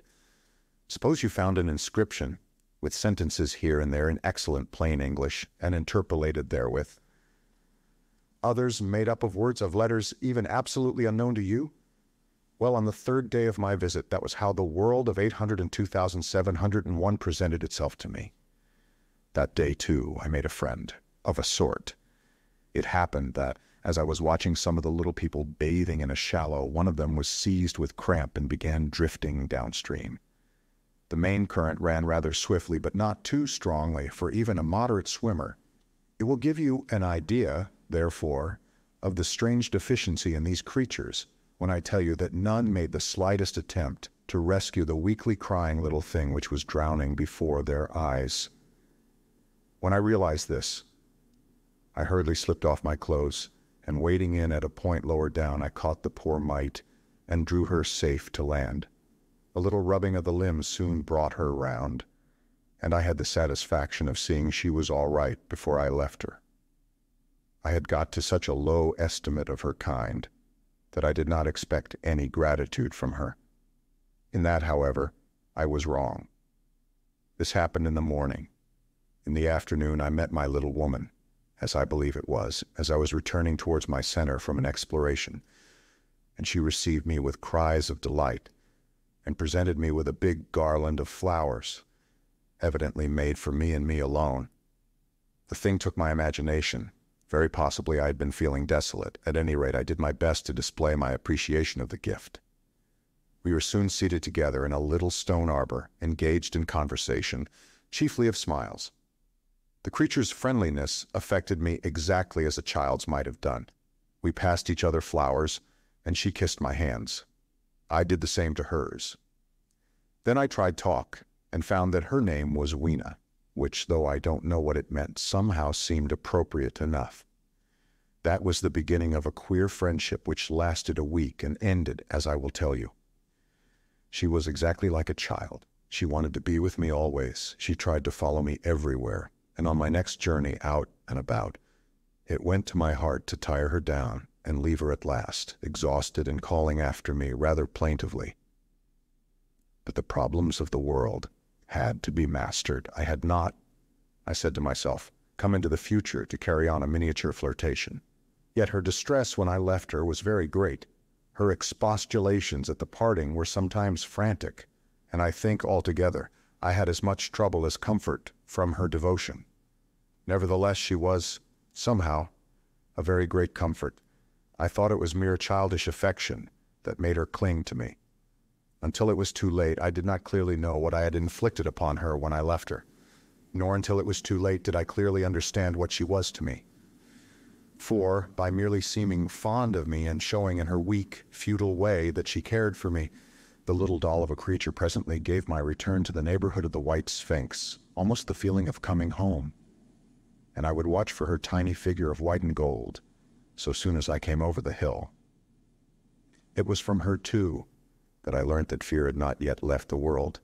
She was fearless enough in the daylight, and she had the oddest confidence in me. For once in a foolish moment, I made threatening grimaces at her, and she simply laughed at them.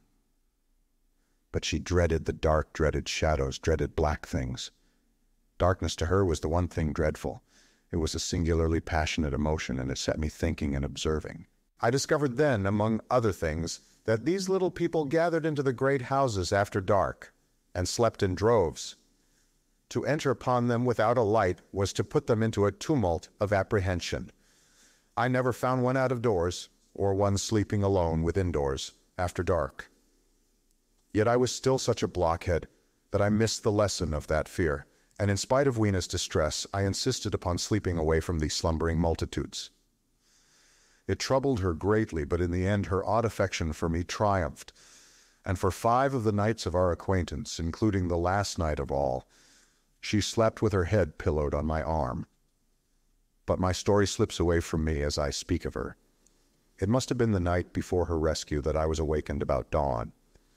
I had been restless, dreaming most disagreeably that I was drowned, and that sea anemones were feeling over my face with their soft palps. I woke with a start and with an odd fancy that some grayish animal had just rushed out of the chamber. I tried to get to sleep again, but I felt restless and uncomfortable. It was that dim, gray hour when things are just creeping out of darkness, when everything is colorless and clear-cut and yet unreal. I got up and went down into the great hall, and so out upon the flagstones in front of the palace. I thought I would make a virtue of necessity and see the sunrise. The moon was setting, and the dying moonlight and the first pallor of dawn were mingled in a ghastly half-light. The bushes were inky black, the ground a somber gray, the sky colorless and cheerless, and up the hill I thought I could see ghosts. Several times as I scanned the slope I saw white figures. Twice I fancied I saw a solitary white ape-like creature running rather quickly up the hill, and once near the ruins I saw a leash of them carrying some dark body. They moved hastily, I did not see what became of them. It seemed that they vanished among the bushes. The dawn was still indistinct, you must understand. I was feeling that chill, uncertain early morning feeling you may have known. I doubted my eyes. As the eastern sky grew brighter and the light of the day came on and its vivid coloring returned upon the world once more, I scanned the view keenly, but I saw no vestige of my white figures. They were mere creatures of the half-light. They must have been ghosts, I said. I wonder whence they dated. For a queer notion of Grant Allen's came into my head and amused me. If each generation die and leave ghosts, he argued, the world at last will get overcrowded with them. On that theory, they would have grown innumerable some 800,000 years hence, and it was no great wonder to see 4 at once. But the jest was unsatisfying, and I was thinking of these figures all the morning, until Weena's rescue drove them out of my head. I associated them in some indefinite way with the white animal I had startled in my first passionate search for the time machine. But Weena was a pleasant substitute, yet all the same, they were soon destined to take far deadlier possession of my mind. I think I have said how much hotter than our own was the weather of this golden age. I cannot account for it. It may be that the sun was hotter, or the earth nearer the sun. It is usual to assume that the sun will go on cooling steadily in the future. But people, unfamiliar with such speculations as those of the younger Darwin, forget that the planets must ultimately fall back one by one into the parent body. As these catastrophes occur, the sun will blaze with renewed energy, and it may be that some inner planet had suffered this fate. Whatever the reason, the fact remains that the sun was very much hotter than we know it. Well, one very hot morning, my 4th, I think, as I was seeking shelter from the heat and glare in a colossal ruin near the great house where I slept and fed, there happened this strange thing. Clambering among these heaps of masonry, I found a narrow gallery whose end and side windows were blocked by fallen masses of stone. By contrast with the brilliancy outside, it seemed at first impenetrably dark to me. I entered it groping, for the change from light to blackness made spots of color swim before me. Suddenly, I halted spellbound. A pair of eyes, luminous by reflection against the daylight without, was watching me out of the darkness. The old instinctive dread of wild beasts came upon me. I clenched my hands and steadfastly looked into the glaring eyeballs. I was afraid to turn. Then the thought of the absolute security in which humanity appeared to be living came to my mind. And then I remembered that strange terror of the dark. Overcoming my fear to some extent, I advanced a step and spoke. I will admit that my voice was harsh and ill-controlled. I put out my hand and touched something soft. At once the eyes darted sideways, and something white ran past me. I turned with my heart in my mouth and saw a queer little ape-like figure, its head held down in a peculiar manner, running across the sunlit space behind me. It blundered against a block of granite, staggered aside, and in a moment was hidden in a black shadow beneath another pile of ruined masonry. My impression of it is, of course, imperfect, but I know it was a dull white and had strange, large, grayish-red eyes. Also that there was flaxen hair on its head and down its back. But as I say, it went too fast for me to see distinctly. I cannot even say whether it ran on all fours or only with its forearms held very low. After an instant's pause, I followed it into the second heap of ruins. I could not find it at first, but after time in the profound obscurity, I came upon one of those round, well-like openings of which I have told you, half closed by a fallen pillar. A sudden thought came to me. Could this thing have vanished down the shaft? I lit a match, and looking down, I saw a small, white, moving creature with large, bright eyes which regarded me steadfastly as it retreated. It made me shudder. It was so like a human spider. It was clambering down the wall, and now I saw for the first time a number of metal foot and hand rests forming a kind of ladder down the shaft. Then the light burned my fingers and fell out of my hand, going out as it dropped, and when I had lit another, the little monster had disappeared. I do not know how long I sat peering down that well. It was not for some time that I could succeed in persuading myself that the thing I had seen was human, but gradually the truth dawned on me. That man had not remained one species, but had differentiated into two distinct animals. That my graceful children of the upper world were not the sole descendants of our generation, but that this bleached, obscene, nocturnal thing which had flashed before me was also heir to all the ages. I thought of the flickering pillars and of my theory of an underground ventilation. I began to suspect their true import. And what, I wondered, was this lemur doing in my scheme of a perfectly balanced organization? How was it related to the indolent serenity of the beautiful overworlders? And what was hidden down there, at the foot of that shaft? I sat upon the edge of the well, telling myself that at any rate there was nothing to fear, and that there I must descend for the solution of my difficulties. And withal I was absolutely afraid to go. As I hesitated, two of the beautiful upper-world people came running in their amorous sport across the daylight in the shadow. The male pursued the female, flinging flowers at her as he ran. They seemed distressed to find me, my arm against the overturned pillar, peering down the well. Apparently it was considered bad form to remark these apertures, for when I pointed to this one and tried to frame a question about it in their tongue, they were still more visibly distressed and turned away. But they were interested by my matches, and I struck some to amuse them. I tried them again about the well, and again I failed, so presently I left them, meaning to go back to Weena and see what I could get from her. But my mind was already in revolution. My guesses and impressions were slipping and sliding to a new adjustment. I had now a clue to the import of these wells, to the ventilating towers, to the mystery of the ghosts, to say nothing of a hint at the meaning of the bronze gates and the fate of the time machine. And very vaguely there came a suggestion towards the solution of the economic problem that had puzzled me. Here was the new view. Plainly, this second species of man was subterranean.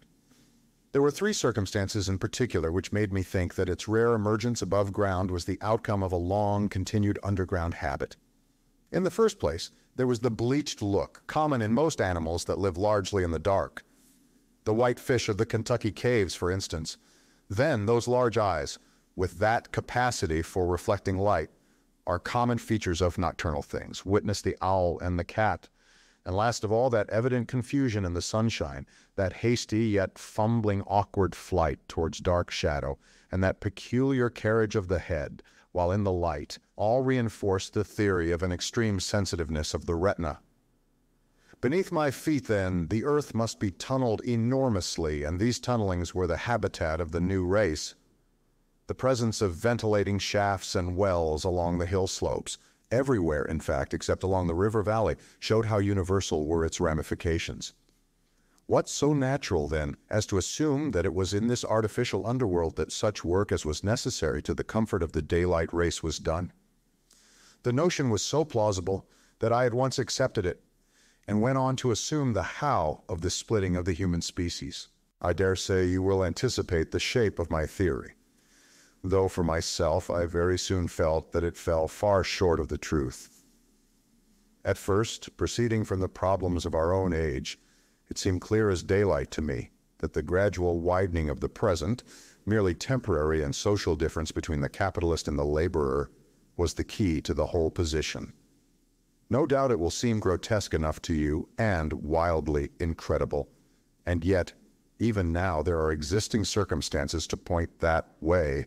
There is a tendency to utilize underground space for the less ornamental purposes of civilization. There is the Metropolitan Railway in London, for instance. There are new electric railways, there are subways, there are underground workrooms and restaurants, and they increase and multiply. Evidently, I thought, this tendency had increased till industry had gradually lost its birthright in the sky. I mean that it had gone deeper and deeper into larger and ever larger underground factories, spending a still increasing amount of its time therein, till in the end, even now, does not an East End worker live in such artificial conditions as practically to be cut off from the natural surface of the earth? Again, the exclusive tendency of richer people, due, no doubt, to the increasing refinement of their education and the widening gulf between them and the rude violence of the poor, is already leading to the closing, in their interest, of considerable portions of the surface of the land. About London, for instance, perhaps half the prettier country is shut in against intrusion. And this same widening gulf, which is due to the length and expense of the higher educational process and the increased facilities for and temptations towards refined habits on the part of the rich, will make that exchange between class and class, that promotion by intermarriage, which at present retards the splitting of our species along lines of social stratification, less and less frequent. So in the end, above ground you must have the haves, pursuing pleasure and comfort and beauty, and below ground the have-nots, the workers getting continually adapted to the conditions of their labor. Once they were there, they would no doubt have to pay rent, and not a little of it, for the ventilation of their caverns. And if they refuse, they would starve or be suffocated for errors. Such of them as were so constituted as to be miserable and rebellious would die, and in the end, the balance being permanent. The survivors would become as well adapted to the conditions of underground life and as happy in their way as the overworld people were to theirs. As it seemed to me, the refined beauty and the etiolated pallor followed naturally enough. The great triumph of humanity I had dreamed of took a different shape in my mind. It had been no such triumph of moral education and general cooperation as I had imagined. Instead, I saw a real aristocracy, armed with a perfected science and working to a logical conclusion the industrial system of today. Its triumph had not been simply a triumph over nature, but a triumph over nature and the fellow man. This, I must warn you, was my theory at the time. I had no convenient cicerone in the pattern of the utopian books, and my explanation may be absolutely wrong. I still think it is the most plausible one, but even on this supposition, the balanced civilization that was at last attained must have long since passed its zenith, and was now far fallen into decay. The too perfect security of the overworlders had led them to a slow movement of degeneration, to a general dwindling in size, strength, and intelligence. That I could see clearly enough already. What had happened to the undergrounders I did not yet suspect. But from what I had seen of the Morlocks, that by the by was the name by which these creatures were called, I could imagine that the modification of the human type was even far more profound than among the Ele, the beautiful race that I already knew. Then came troublesome doubts. Why had the Morlocks taken my time machine, for I felt sure it was they who had taken it? Why, too, if the Eloi were masters, could they not restore the machine to me? And why were they so terribly afraid of the dark? I proceeded, as I have said, to question Weena about this underworld, but here again I was disappointed. At first she would not understand my questions, and presently she refused to answer them. She shivered as though the topic was unendurable. And when I pressed her, perhaps a little harshly, she burst into tears. They were the only tears, except my own, I ever saw in that golden age. When I saw them, I ceased abruptly to trouble about the Morlocks, and was only concerned in banishing these signs of her human inheritance from Weena's eyes, and very soon she was smiling and clapping her hands, while I solemnly burnt a match. In the Morlocks. It may seem odd to you, but it was 2 days before I could follow up the newfound clue in what was manifestly the proper way. I felt a peculiar shrinking from those pallid bodies.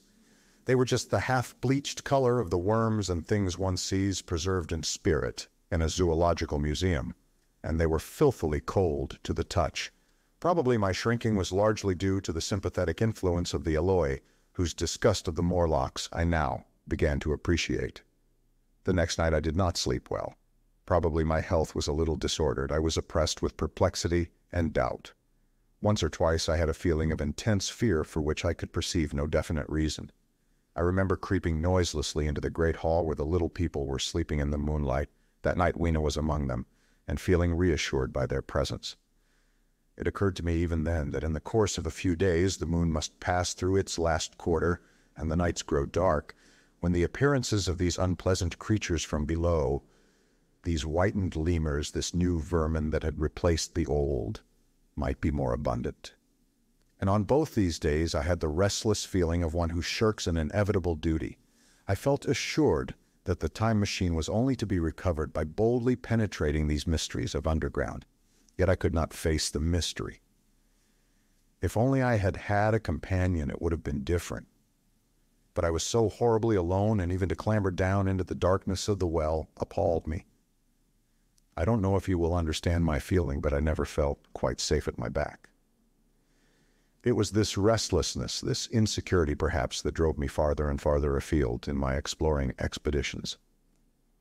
Going to the southwestward, towards the rising country that is now called Combe Wood, I observed far off in the direction of 19th century Banstead, a vast green structure, different in character from any I had hitherto seen.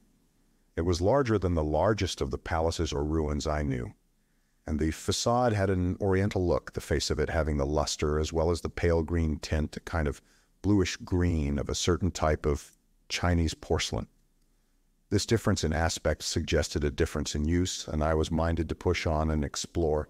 But the day was growing late, and I had come upon the site of the place after a long and tiring circuit, so I resolved to hold over the adventure for the following day, and I returned to the welcome and the caresses of little Weena. But next morning, I perceived clearly enough that my curiosity regarding the palace of green porcelain was a piece of self-deception to enable me to shirk by another day an experience I dreaded. I resolved I would make the descent without further waste of time, and started out in the early morning towards a well near the ruins of granite and aluminium. Little Weena ran with me. She danced beside me to the well, but when she saw me lean over the mouth and look downward, she seemed strangely disconcerted. "Goodbye, little Weena," I said, kissing her, and then putting her down, I began to feel over the parapet for the climbing hooks. Rather hastily, I may as well confess, for I feared my courage might leak away. At first she watched me in amazement, then she gave a most piteous cry, and running to me she began to pull at me with her little hands. I think her opposition nerved me rather to proceed. I shook her off, perhaps a little roughly, and in another moment I was in the throat of the well. I saw her agonized face over the parapet and smiled to reassure her. Then I had to look down at the unstable hooks, to which I clung. I had to clamber down a shaft of perhaps 200 yards. The descent was effected by means of metallic bars projecting from the sides of the well, and these being adapted to the needs of a creature much smaller and lighter than myself, I was speedily cramped and fatigued by the descent. And not simply fatigued. One of the bars bent suddenly under my weight and almost swung me off into the blackness beneath. For a moment I hung by one hand, and after that experience I did not dare to rest again. Though my arms and back were presently acutely painful, I went on clambering down the sheer descent with as quick a motion as possible. Glancing upward, I saw the aperture, a small blue disk in which a star was visible, while little Weena's head showed as a round black projection. The thudding sound of a machine below grew louder and more oppressive. Everything save that little disk above was profoundly dark, and when I looked up again, Weena had disappeared. I was in an agony of discomfort. I had some thought of trying to go up the shaft again and leave the underworld alone, but even while I turned this over in my mind, I continued to descend. At last, with intense relief, I saw dimly coming up, a foot to the right of me, a slender loophole in the wall. Swinging myself in, I found it was the aperture of a narrow horizontal tunnel in which I could lie down and rest. It was not too soon. My arms ached, my back was cramped, and I was trembling with the prolonged terror of a fall. Besides this, the unbroken darkness had had a distressing effect upon my eyes. The air was full of the throb and hum of machinery pumping air down the shaft. I do not know how long I lay. I was aroused by a soft hand touching my face. Starting up in the darkness, I snatched at my matches, and hastily striking one, I saw 3 stooping white creatures similar to the one I had seen above ground in the ruin, hastily retreating before the light. Living as they did, in what appeared to me impenetrable darkness, their eyes were abnormally large and sensitive, just as are the pupils of the abysmal fishes, and they reflected the light in the same way. I have no doubt they could see me in that rayless obscurity, and they did not seem to have any fear of me apart from the light. But so soon as I struck a match in order to see them, they fled incontinently, vanishing into dark gutters and tunnels, from which their eyes glared at me in the strangest fashion. I tried to call to them, but the language they had was apparently different from that of the overworld people, so that I was needs left to my own unaided efforts. And the thought of flight before exploration was even then in my mind, but I said to myself, "You are in for it now." And feeling my way along the tunnel, I found the noise of machinery grow louder. Presently, the walls fell away from me, and I came to a large open space, and striking another match, saw that I had entered a vast arched cavern which stretched into utter darkness beyond the range of my light. The view I had of it was as much as one could see in the burning of a match. Necessarily my memory is vague. Great shapes like big machines rose out of the dimness and cast grotesque black shadows. in which dim spectral Morlocks sheltered from the glare. The place, by the by, was very stuffy and oppressive, and the faint holitis of freshly shed blood was in the air. Some way down the central vista was a little table of white metal, laid with what seemed a meal. The Morlocks, at any rate, were carnivorous. Even at the time, I remember wondering what large animal could have survived to furnish the red joint I saw. It was all very indistinct. The heavy smell, the big unmeaning shapes, the obscene figures lurking in the shadows, and only waiting for the darkness to come at me again.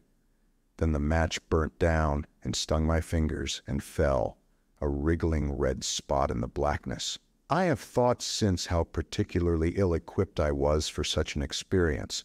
When I had started with the time machine, I had started with the absurd assumption that the men of the future would certainly be infinitely ahead of ourselves in all their appliances. I had come without arms, without medicine, without anything to smoke. At times I missed tobacco frightfully, even without enough matches. If only I had thought of a Kodak, I could have flashed that glimpse of the underworld in a second and examined it at leisure. But as it was, I stood there with only the weapons and the powers that nature had endowed me with. Hands, feet, and teeth. These, and 4 safety matches that still remained to me. I was afraid to push my way in among all this machinery in the dark, and it was only with my last glimpse of light I discovered that my store of matches had run low. It had never occurred to me until that moment that there was any need to economize them, and I had wasted almost half the box in astonishing the overworlders, to whom fire was a novelty. Now, as I say, I had 4 left, and while I stood in the dark, a hand touched mine. Lank fingers came feeling over my face, and I was sensible of a peculiar unpleasant odor. I fancied I heard the breathing of a crowd of those dreadful little beings about me. I felt the box of matches in my hand being gently disengaged, and other hands behind me plucking at my clothing. The sense of these unseen creatures examining me was indescribably unpleasant. The sudden realization of my ignorance of their ways of thinking and doing came home to me very vividly in the darkness. I shouted at them as loudly as I could. They started away, and then I could feel them approaching me again. They clutched at me more boldly, whispering odd sounds to each other. I shivered violently and shouted again, rather discordantly. This time they were not so seriously alarmed, and they made a queer laughing noise as they came back at me. I will confess I was horribly frightened. I determined to strike another match and escape under the protection of its glare. I did so, and eking out the flicker with a scrap of paper from my pocket, I made good my retreat to the narrow tunnel. But I had scarce entered this when my light was blown out, and in the blackness I could hear the Morlocks rustling like wind among leaves, and pattering like the rain as they hurried after me. In a moment I was clutched by several hands, and there was no mistaking that they were trying to haul me back. I struck another light and waved it in their dazzled faces. You can scarce imagine how nauseatingly inhuman they looked, those pale, chinless faces and great, lidless, pinkish-gray eyes, as they stared in their blindness and bewilderment. But I did not stay to look. I promise you I retreated again. And when my second match had ended, I struck my third. It had almost burnt through when I reached the opening into the shaft. I lay down on the edge, for the throb of the great pump below made me giddy.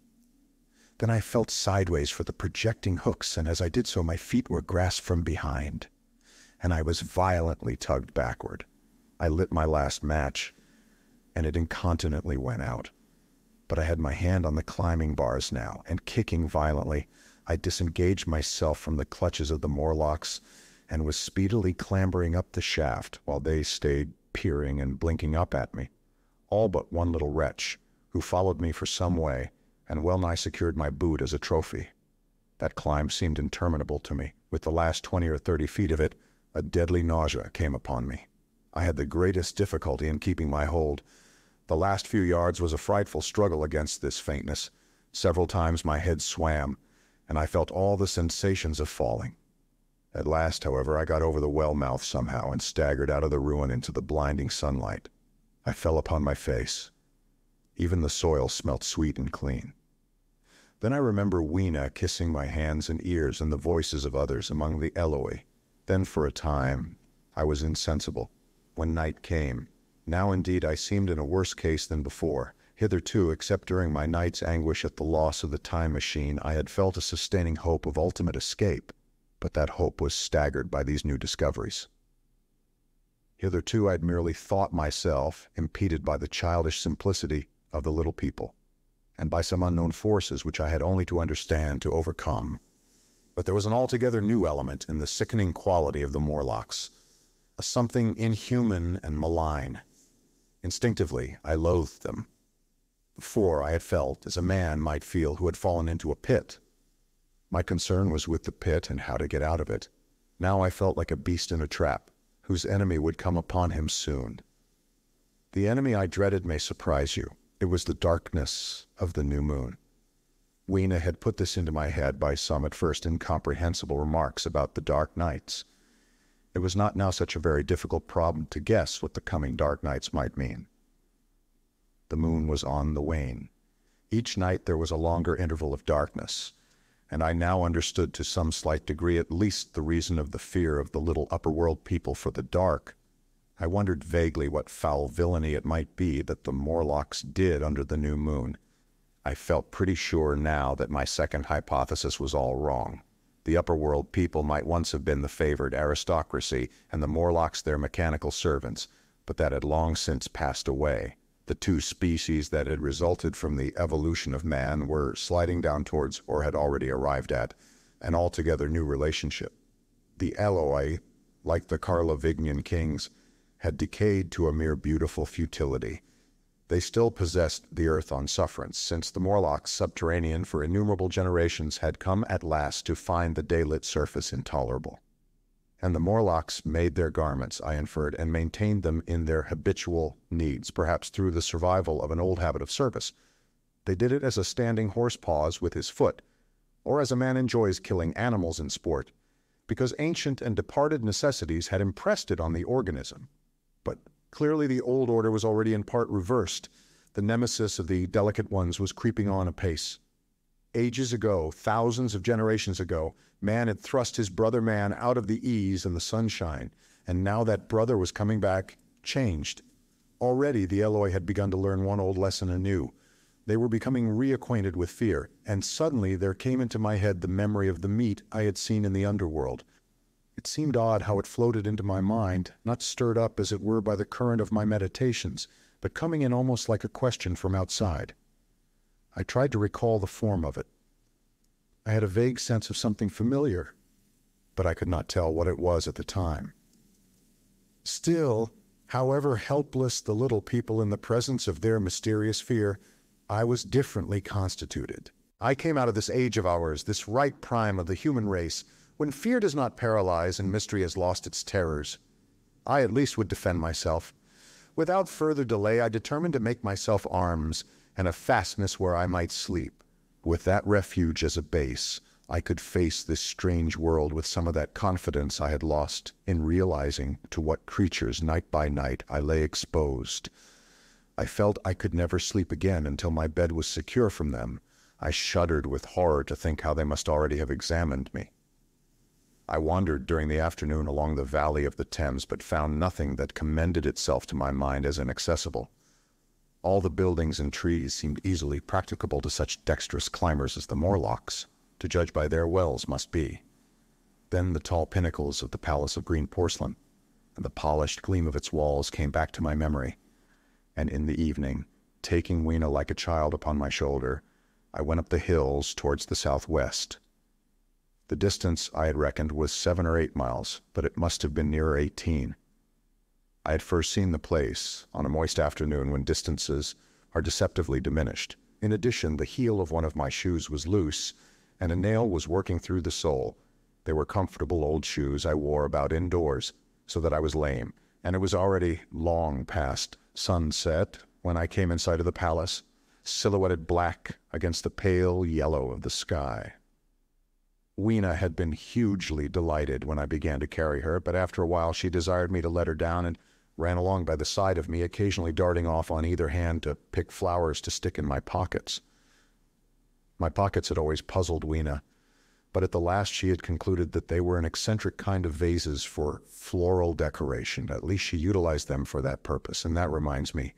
In changing my jacket, I found... The time traveler paused, put his hand into his pocket, and silently placed 2 withered flowers, not unlike very large white mallows, upon the little table.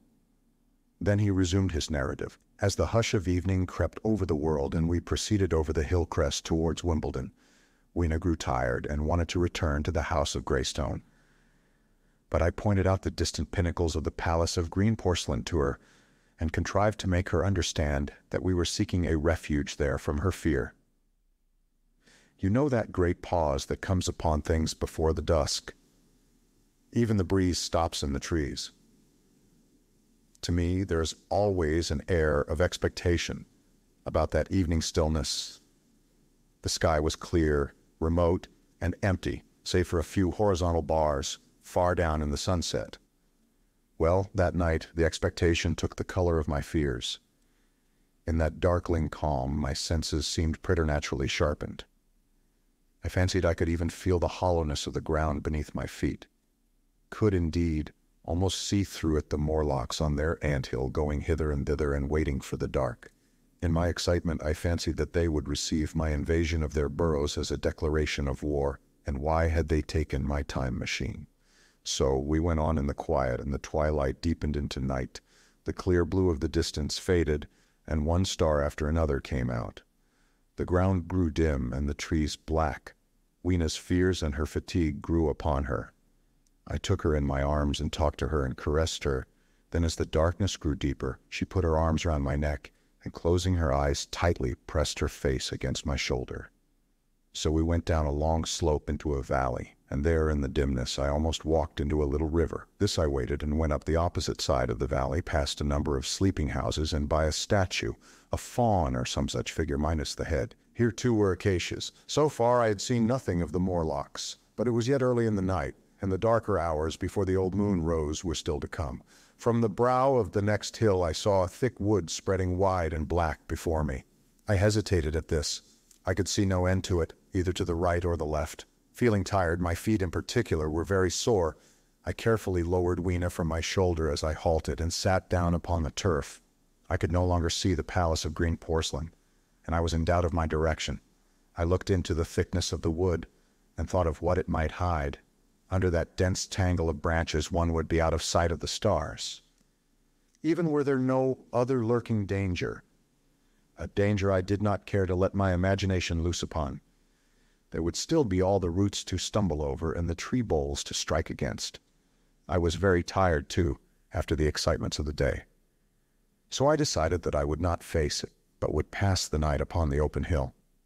Weena, I was glad to find, was fast asleep. I carefully wrapped her in my jacket and sat down beside her to wait for the moonrise. The hillside was quiet and deserted, but from the black of the wood there came now and then a stir of living things. Above me shone the stars, for the night was very clear. I felt a certain sense of friendly comfort in their twinkling. All the old constellations had gone from the sky, however. That slow movement which is imperceptible in 100 human lifetimes had long since rearranged them in unfamiliar groupings. But the Milky Way, it seemed to me, was still the same tattered streamer of stardust as of yore. Southward, as I judged it, was a very bright red star that was new to me. It was even more splendid than our own green Sirius. And amid all these scintillating points of light, one bright planet shone kindly and steadily, like the face of an old friend. Looking at these stars suddenly dwarfed my own troubles and all the gravities of terrestrial life. I thought of their unfathomable distance and the slow, inevitable drift of their movements out of the unknown past into the unknown future. I thought of the great precessional cycle that the pole of the earth describes. Only 40 times had that silent revolution occurred during all the years that I had traversed. And during these few revolutions, all the activity, all the traditions, the complex organizations, the nations, languages, literatures, aspirations, even the mere memory of man as I knew him had been swept out of existence.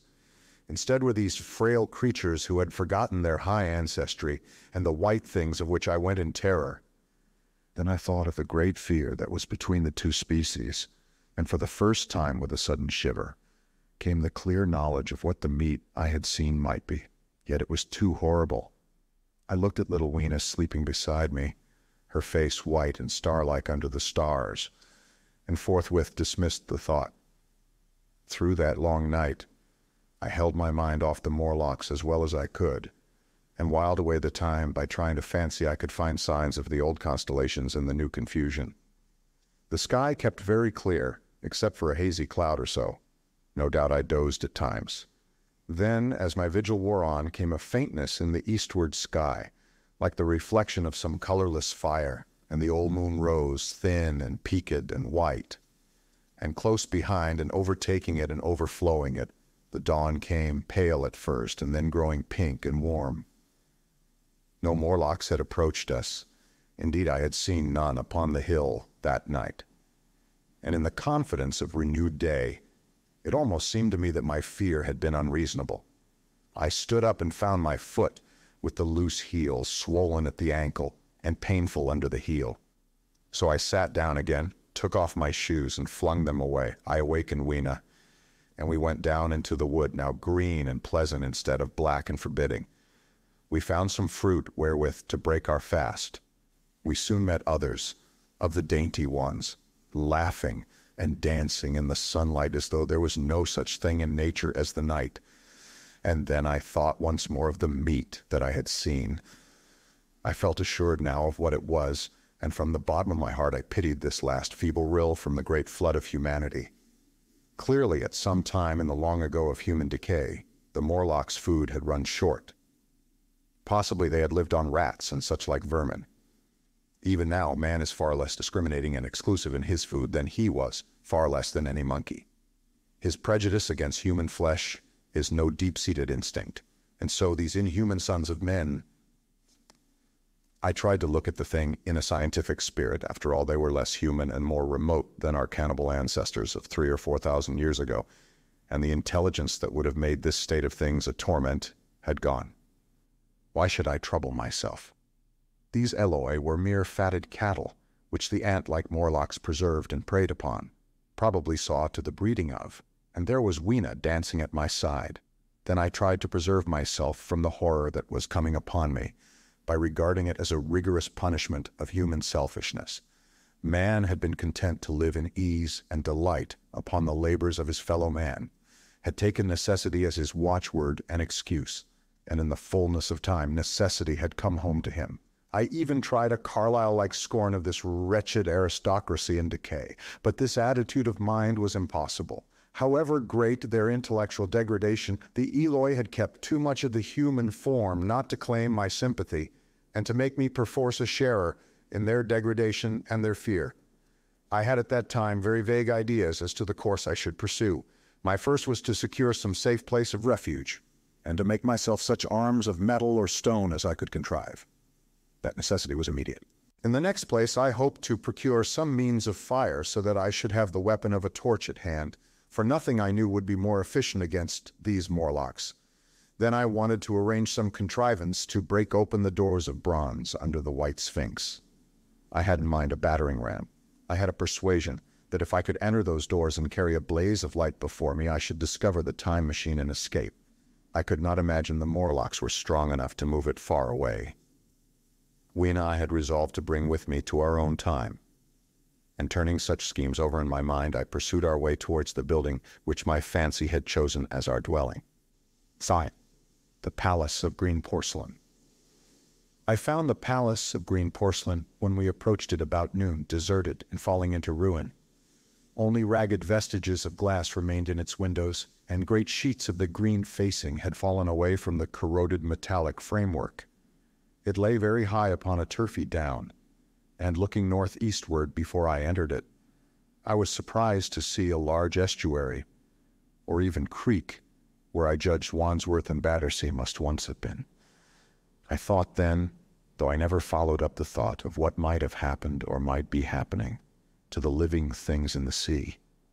The material of the palace proved on examination to be indeed porcelain, and along the face of it I saw an inscription in some unknown character. I thought rather foolishly that Weena might help me to interpret this, but I only learnt that the bare idea of writing had never entered her head.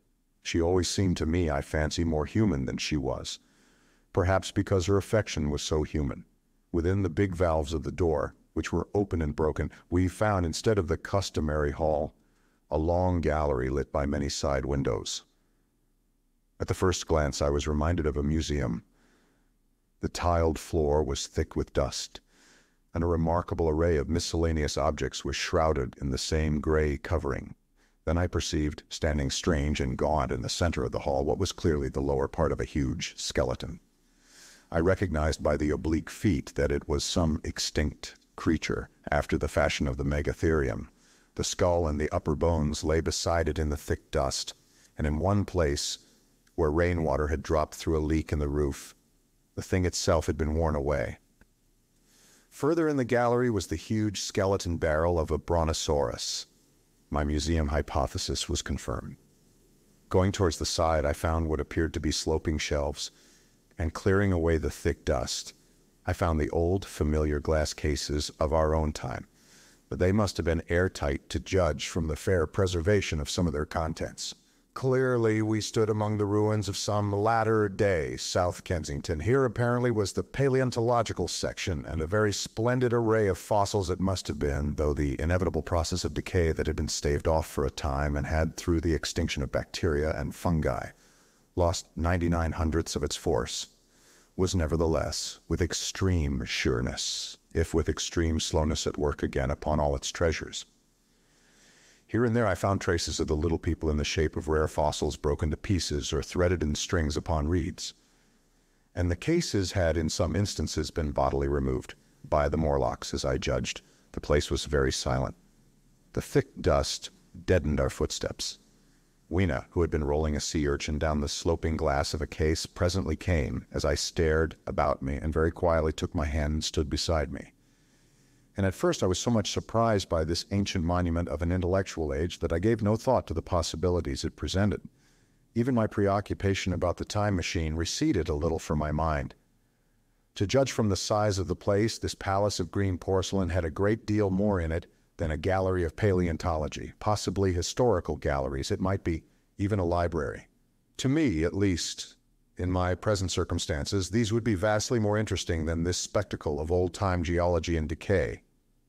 Exploring, I found another short gallery running transversely to the first. This appeared to be devoted to minerals, and the sight of a block of sulfur set my mind running on gunpowder, but I could find no saltpeter, indeed no nitrates of any kind. Doubtless they had deliquesced ages ago. Yet the sulfur hung in my mind and set up a train of thinking.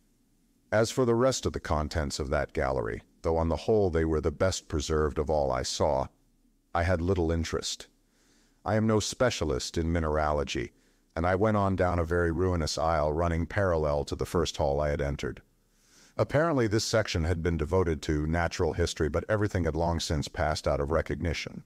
A few shriveled and blackened vestiges of what had once been stuffed animals, desiccated mummies in jars that had once held spirit, a brown dust of departed plants. That was all. I was sorry for that, because I should have been glad to trace the patient readjustments by which the conquest of animated nature had been attained. Then we came to a gallery of simply colossal proportions, but singularly ill lit, the floor of it running downward at a slight angle from the end at which I entered. At intervals, white globes hung from the ceiling, many of them cracked and smashed, which suggested that originally the place had been artificially lit. Here I was more in my element, for rising on either side of me were the huge bulks of big machines, all greatly corroded and many broken down, but some still fairly complete. You know, I have a certain weakness for mechanism, and I was inclined to linger among these, the more so, as for the most part they had the interest of puzzles, and I could make only the vaguest guesses at what they were for. I fancied that if I could solve their puzzles, I should find myself in possession of powers that might be of use against the Morlocks. Suddenly Weena came very close to my side, so suddenly that she startled me. Had it not been for her, I do not think I should have noticed that the floor of the gallery sloped at all. Footnote, it may be, of course, that the floor did not slope, but that the museum was built into the side of a hill, Ed. The end I had come in at was quite above ground, and was lit by rare slit-like windows. As you went down the length, the ground came up against these windows, until at last there was a pit like the area of a London house before each, and only a narrow line of daylight at the top. I went slowly along, puzzling about the machines, and had been too intent upon them to notice the gradual diminution of the light, until Weena's increasing apprehensions drew my attention. Then I saw that the gallery ran down at last into a thick darkness. I hesitated, and then, as I looked round me, I saw that the dust was less abundant and its surface less even. Further away towards the dimness, it appeared to be broken by a number of small, narrow footprints. My sense of the immediate presence of the Morlocks revived at that. I felt that I was wasting my time in the academic examination of machinery. I called to mind that it was already far advanced in the afternoon and that I had still no weapon, no refuge, and no means of making a fire. And then down in the remote blackness of the gallery I heard a peculiar pattering and the same odd noises I had heard down the well. I took Weena's hand. Then, struck with a sudden idea, I left her and turned to a machine from which projected a lever not unlike those in a signal box. Clambering upon the stand and grasping this lever in my hands, I put all my weight upon it sideways. Suddenly Weena, deserted in the central aisle, began to whimper. I had judged the strength of the lever pretty correctly, for it snapped after a minute's strain, and I rejoined her with a mace in my hand, more than sufficient, I judged, for any Morlock skull I might encounter. And I longed very much to kill a Morlock or so. Very inhuman, you may think, to want to go killing one's own descendants, but it was impossible somehow to feel any humanity in the things. Only my disinclination to leave Weena, and a persuasion that if I began to slake my thirst for murder, my time machine might suffer, restrained me from going straight down the gallery and killing the brutes I heard. Well, mace in one hand and Weena in the other, I went out of that gallery and into another and still larger one, which at the first glance reminded me of a military chapel, hung with tattered flags. The brown and charred rags that hung from the sides of it I presently recognized as the decaying vestiges of books. They had long since dropped to pieces, and every semblance of print had left them. But here and there were warped boards and cracked metallic clasps that told the tale well enough. Had I been a literary man, I might perhaps have moralized upon the futility of all ambition. But as it was, the thing that struck me with keenest force was the enormous waste of labor to which this somber wilderness of rotting paper testified. At the time, I will confess that I thought chiefly of the philosophical transactions and my own 17 papers upon physical optics. Then, going up a broad staircase, we came to what may once have been a gallery of technical chemistry, and here I had not a little hope of useful discoveries. Except at one end, where the roof had collapsed, this gallery was well preserved. I went eagerly to every unbroken case, and at last, in one of the really airtight cases, I found a box of matches. Very eagerly I tried them. They were perfectly good. They were not even damp. I turned to Weena. "Dance?" I cried to her in her own tongue. For now I had a weapon indeed against the horrible creatures we feared. And so in that derelict museum, upon the thick soft carpeting of dust, to Weena's huge delight, I solemnly performed a kind of composite dance, whistling the Land of the Leal as cheerfully as I could. In part it was a modest can-can, in part a step dance, in part a skirt dance, so far as my tailcoat permitted, and in part original, for I am naturally inventive, as you know. Now, I still think that for this box of matches to have escaped the wear of time for immemorial years was a most strange, as for me it was a most fortunate thing. Yet oddly enough, I found a far unlikelier substance, and that was camphor. I found it in a sealed jar that by chance, I suppose, had been really hermetically sealed. I fancied at first that it was paraffin wax and smashed the glass accordingly. But the odor of camphor was unmistakable. In the universal decay, this volatile substance had chanced to survive, perhaps through many thousands of centuries. It reminded me of a sepia painting I had once seen done from the ink of a fossil belemnite that must have perished and become fossilized millions of years ago. I was about to throw it away, but I remembered that it was inflammable and burnt with a good bright flame, was in fact an excellent candle, and I put it in my pocket. I found no explosives, however, nor any means of breaking down the bronze doors. As yet my iron crowbar was the most helpful thing I had chanced upon. Nevertheless, I left that gallery greatly elated. I cannot tell you all the story of that long afternoon. It would require a great effort of memory to recall my explorations in at all the proper order. I remember a long gallery of rusting stands of arms, and how I hesitated between my crowbar and a hatchet or a sword. I could not carry both, however, and my bar of iron promised best against the bronze gates. There were numbers of guns, pistols, and rifles. The most were masses of rust, but many were of some new metal and still fairly sound. But any cartridges or powder there may once have been had rotted into dust. One corner I saw was charred and shattered, perhaps, I thought, by an explosion among the specimens. In another place was a vast array of idols, Polynesian, Mexican, Grecian, Phoenician, every country on earth, I should think. And here, yielding to an irresistible impulse, I wrote my name upon the nose of a steatite monster from South America that particularly took my fancy. As the evening drew on, my interest waned. I went through gallery after gallery, dusty, silent, often ruinous, the exhibits sometimes mere heaps of rust and lignite, sometimes fresher. In one place, I suddenly found myself near the model of a tin mine, and then, by the merest accident, I discovered in an airtight case 2 dynamite cartridges. I shouted, "Eureka!" and smashed the case with joy. Then came a doubt, and I hesitated. Then, selecting a little side gallery, I made my essay. I never felt such a disappointment as I did in waiting 5, 10, 15 minutes for an explosion that never came. Of course, the things were dummies, as I might have guessed from their presence. I really believe that, had they not been so, I should have rushed off incontinently and blown Sphinx bronze doors, and, as it proved, my chances of finding the time machine altogether into non-existence. It was after that, I think, that we came to a little open court within the palace. It was turfed and had 3 fruit trees, so we rested and refreshed ourselves. Towards sunset, I began to consider our position. Night was creeping upon us, and my inaccessible hiding place had still to be found, but that troubled me very little now. I had in my possession a thing that was perhaps the best of all defenses against the Morlocks. I had matches. I had the camphor in my pocket, too, if a blaze were needed.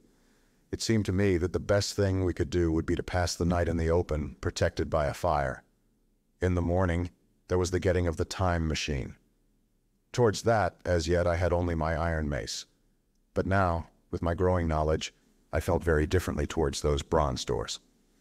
Up to this, I had refrained from forcing them, largely because of the mystery on the other side. They had never impressed me as being very strong, and I hoped to find my bar of iron not altogether inadequate for the work. In the darkness, we emerged from the palace while the sun was still in part above the horizon. I was determined to reach the White Sphinx early the next morning, and ere the dusk I purposed pushing through the woods that had stopped me on the previous journey. My plan was to go as far as possible that night, and then, building a fire, to sleep in the protection of its glare. Accordingly, as we went along, I gathered any sticks or dried grass I saw, and presently had my arms full of such litter. Thus loaded, our progress was slower than I had anticipated, and besides, Weena was tired. And I also began to suffer from sleepiness too, so that it was full night before we reached the wood.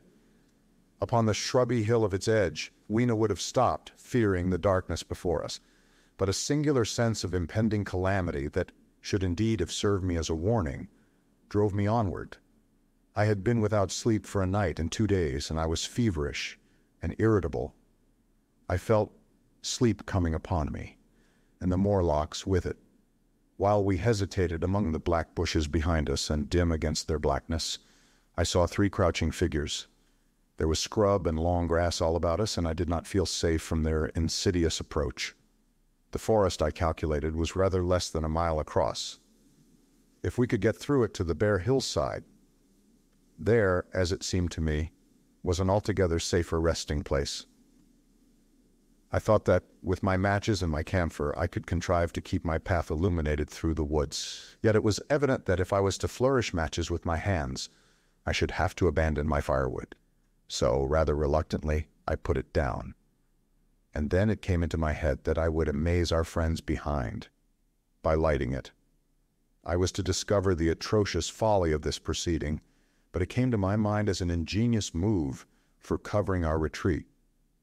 I don't know if you have ever thought what a rare thing flame must be in the absence of man and in a temperate climate. The sun's heat is rarely strong enough to burn, even when it is focused by dewdrops, as is sometimes the case in more tropical districts. Lightning may blast and blacken, but it rarely gives rise to widespread fire. Decaying vegetation may occasionally smolder with the heat of its fermentation, but this rarely results in flame. In this decadence, too, the art of fire-making had been forgotten on the earth. The red tongues that went licking up my heap of wood were an altogether new and strange thing to Weena. She wanted to run to it and play with it. I believe she would have cast herself into it had I not restrained her. But I caught her up, and in spite of her struggles, plunged boldly before me into the wood. For a little way, the glare of my fire lit the path. Looking back presently, I could see, through the crowded stems, that from my heap of sticks the blaze had spread to some bushes adjacent, and a curved line of fire was creeping up the grass of the hill.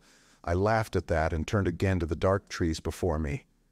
It was very black, and Weena clung to me convulsively, but there was still, as my eyes grew accustomed to the darkness, sufficient light for me to avoid the stems. Overhead it was simply black, except where a gap of remote blue sky shone down upon us here and there. I lit none of my matches because I had no hand free. Upon my left arm I carried my little one. In my right hand I had my iron bar. For some way I heard nothing but the crackling twigs under my feet, the faint rustle of the breeze above, and my own breathing, and the throb of the blood vessels in my ears. Then I seemed to know of a pattering behind me. I pushed on grimly. The pattering grew more distinct, and then I caught the same queer sound and voices I had heard in the underworld. There were evidently several of the Morlocks, and they were closing in upon me. Indeed, in another minute I felt a tug at my coat, then something at my arm, and Weena shivered violently and became quite still. It was time for a match, but to get one I must put her down. I did so, and as I fumbled with my pocket, a struggle began in the darkness about my knees, perfectly silent on her part, and with the same peculiar cooing sounds from the Morlocks. Soft little hands, too, were creeping over my coat and back, touching even my neck. Then the match scratched and fizzed. I held it flaring, and saw the white backs of the Morlocks in flight amid the trees. I hastily took a lump of camphor from my pocket and prepared to light it as soon as the match should wane. Then I looked at Weena. She was lying clutching my feet and quite motionless with her face to the ground. With a sudden fright I stooped to her. She seemed scarcely to breathe. I lit the block of camphor and flung it to the ground, and as it split and flared up and drove back the Morlocks in the shadows, I knelt down and lifted her. The wood behind seemed full of the stir and murmur of a great company. She seemed to have fainted. I put her carefully upon my shoulder and rose to push on. And then there came a horrible realization. In maneuvering with my matches and Weena, I had turned myself about several times, and now I had not the faintest idea in what direction lay my path. For all I knew, I might be facing back toward the palace of green porcelain. I found myself in a cold sweat. I had to think rapidly what to do. I determined to build a fire and encamp where we were. I put Weena, still motionless, down upon a turfy bowl, and very hastily, as my first lump of camphor waned, I began collecting sticks and leaves. Here and there, out of the darkness round me, the Morlock's eyes shone like carbuncles. The camphor flickered and went out. I lit a match, and as I did so, two white forms that had been approaching Weena dashed hastily away. One was so blinded by the light that he came straight for me, and I felt his bones grind under the blow of my fist. He gave a whoop of dismay, staggered a little way, and fell down. I lit another piece of camphor and went on gathering my bonfire. Presently, I noticed how dry was some of the foliage above me, for since my arrival on the time machine, a matter of a week, no rain had fallen.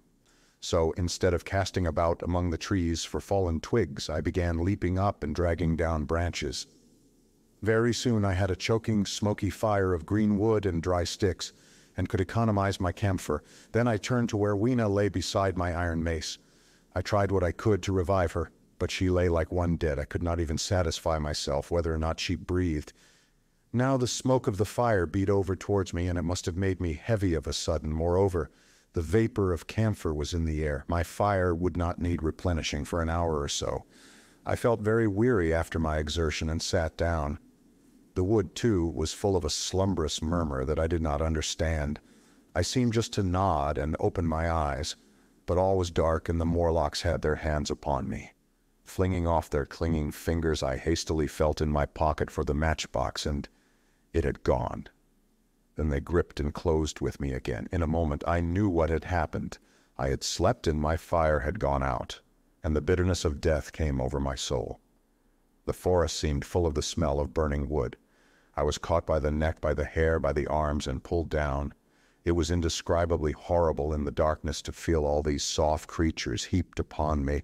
I felt as if I was in a monstrous spider's web. I was overpowered and went down. I felt little teeth nipping at my neck. I rolled over, and as I did so, my hand came against my iron lever. It gave me strength. I struggled up, shaking the human rats from me, and holding the bar short, I thrust where I judged their faces might be. I could feel the succulent giving of flesh and bone under my blows, and for a moment I was free. The strange exultation that so often seems to accompany hard fighting came upon me. I knew that both I and Weena were lost, but I determined to make the Morlocks pay for their meat. I stood with my back to a tree, swinging the iron bar before me. The whole wood was full of the stir and cries of them. A minute passed. Their voices seemed to rise to a higher pitch of excitement, and their movements grew faster, yet none came within reach. I stood glaring at the blackness. Then suddenly came hope. What if the Morlocks were afraid, and close on the heels of that came a strange thing? The darkness seemed to grow luminous. Very dimly I began to see the Morlocks about me, 3 battered at my feet. And then I recognized, with incredulous surprise, that the others were running in an incessant stream, as it seemed, from behind me, and away through the wood in front, and their backs seemed no longer white, but reddish. As I stood agape, I saw a little red spark go drifting across a gap of starlight between the branches and vanish. And at that I understood the smell of burning wood, the slumbrous murmur that was growing now into a gusty roar, the red glow and the Morlock's flight. Stepping out from behind my tree and looking back, I saw through the black pillars of the nearer trees the flames of the burning forest. It was my first fire coming after me. With that, I looked for Weena, but she was gone, the hissing and crackling behind me. The explosive thud as each fresh tree burst into flame left little time for reflection. My iron bar still gripped, I followed in the Morlock's path. It was a close race. Once the flames crept forward so swiftly on my right as I ran that I was outflanked and had to strike off to the left. But at last I emerged upon a small open space, and as I did so, a Morlock came blundering towards me and passed me and went on straight into the fire. And now I was to see the most weird and horrible thing, I think, of all that I beheld in that future age. This whole space was as bright as day with the reflection of the fire. In the center was a hillock or tumulus surmounted by a scorched hawthorn. Beyond this was another arm of the burning forest with yellow tongues already writhing from it, completely encircling the space with a fence of fire. Upon the hillside were some 30 or 40 Morlocks, dazzled by the light and heat, and blundering hither and thither against each other in their bewilderment. At first I did not realize their blindness, and struck furiously at them with my bar in a frenzy of fear as they approached me, killing one and crippling several more. But when I had watched the gestures of one of them, groping under the hawthorn against the red sky, and heard their moans, I was assured of their absolute helplessness and misery in the glare, and I struck no more of them. Yet every now and then one would come straight towards me, setting loose a quivering horror that made me quick to elude him. At one time the flames died down somewhat, and I feared the foul creatures would presently be able to see me. I was thinking of beginning the fight by killing some of them before this should happen. But the fire burst out again brightly, and I stayed my hand. I walked about the hill among them and avoided them, looking for some trace of Weena. But Weena was gone. At last I sat down on the summit of the hillock and watched this strange, incredible company of blind things groping to and fro and making uncanny noises to each other as the glare of the fire beat on them. The coiling uprush of smoke streamed across the sky, and through the rare tatters of that red canopy, remote as though they belonged to another universe, shone the little stars. 2 or 3 Morlocks came blundering into me, and I drove them off with blows of my fists, trembling as I did so. For the most part of that night I was persuaded it was a nightmare. I bit myself and screamed in a passionate desire to awake. I beat the ground with my hands and got up and sat down again and wandered here and there and again sat down. Then I would fall to rubbing my eyes and calling upon God to let me awake. Thrice I saw Morlocks put their heads down in a kind of agony and rush into the flames. But at last, above the subsiding red of the fire, above the streaming masses of black smoke and the whitening and blackening tree stumps, and the diminishing numbers of these dim creatures, came the white light of the day. I searched again for traces of Weena, but there were none. It was plain that they had left her poor little body in the forest. I cannot describe how it relieved me to think that it had escaped the awful fate to which it seemed destined. As I thought of that, I was almost moved to begin a massacre of the helpless abominations about me, but I contained myself. The hillock, as I've said, was a kind of island in the forest. From its summit I could now make out through a haze of smoke the palace of green porcelain, and from that I could get my bearings for the white sphinx, and so, leaving the remnant of these damned souls still going hither and thither and moaning as the day grew clear, I tied some grass about my feet and limped on across smoking ashes, and among black stems that still pulsated internally with fire, towards the hiding place of the time machine. I walked slowly, for I was almost exhausted as well as lame, and I felt the intensest wretchedness for the horrible death of little Weena. It seemed an overwhelming calamity. Now in this old familiar room, it is more like the sorrow of a dream than an actual loss. But that morning it left me absolutely lonely again. Terribly alone, I began to think of this house of mine, of this fireside, of some of you, and with such thoughts came a longing that was pain. But as I walked over the smoking ashes under the bright morning sky, I made a discovery. In my trouser pocket were still some loose matches. The box must have leaked before it was lost. 3. The Trap of the White Sphinx. About 8 or 9 in the morning, I came to the same seat of yellow metal from which I had viewed the world upon the evening of my arrival. I thought of my hasty conclusions upon that evening, and could not refrain from laughing bitterly at my confidence. Here was the same beautiful scene, the same abundant foliage, the same splendid palaces and magnificent ruins, the same silver river running between its fertile banks. The gay robes of the beautiful people moved hither and thither among the trees. Some were bathing in exactly the place where I had saved Weena, and that suddenly gave me a keen stab of pain, and like blots upon the landscape rose the cupolas above the ways to the underworld. I understood now what all the beauty of the overworld people covered. Very pleasant was their day, as pleasant as the day of the cattle in the field. Like the cattle, they knew of no enemies and provided against no needs, and their end was the same. I grieved to think how brief the dream of the human intellect had been. It had committed suicide. It had set itself steadfastly towards comfort and ease, a balanced society with security and permanency as its watchword. It had attained its hopes to come to this at last.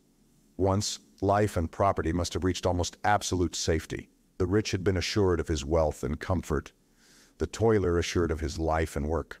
No doubt in that perfect world there had been no unemployed problem, no social question left unsolved, and a great quiet had followed. It is a law of nature we overlook that intellectual versatility is the compensation for change, danger, and trouble. An animal perfectly in harmony with its environment is a perfect mechanism. Nature never appeals to intelligence until habit and instinct are useless. There is no intelligence where there is no change and no need of change. Only those animals partake of intelligence that have to meet a huge variety of needs and dangers.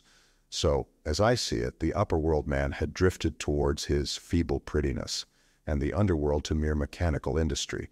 But that perfect state had lacked one thing even for mechanical perfection: absolute permanency.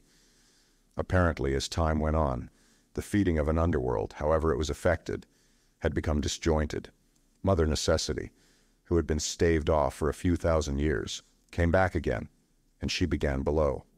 The underworld being in contact with machinery which, however perfect, still needs some little thought outside habit, had probably retained perforce rather more initiative, if less of every other human character, than the upper, and when other meat failed them, they turned to what old habit had hitherto forbidden. So I say I saw it in my last view of the world of 800 and 2,701. It may be as wrong an explanation as mortal wit could invent.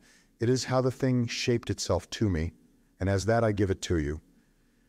After the fatigues, excitements, and terrors of the past days, and in spite of my grief, this seat and the tranquil view and the warm sunlight were very pleasant.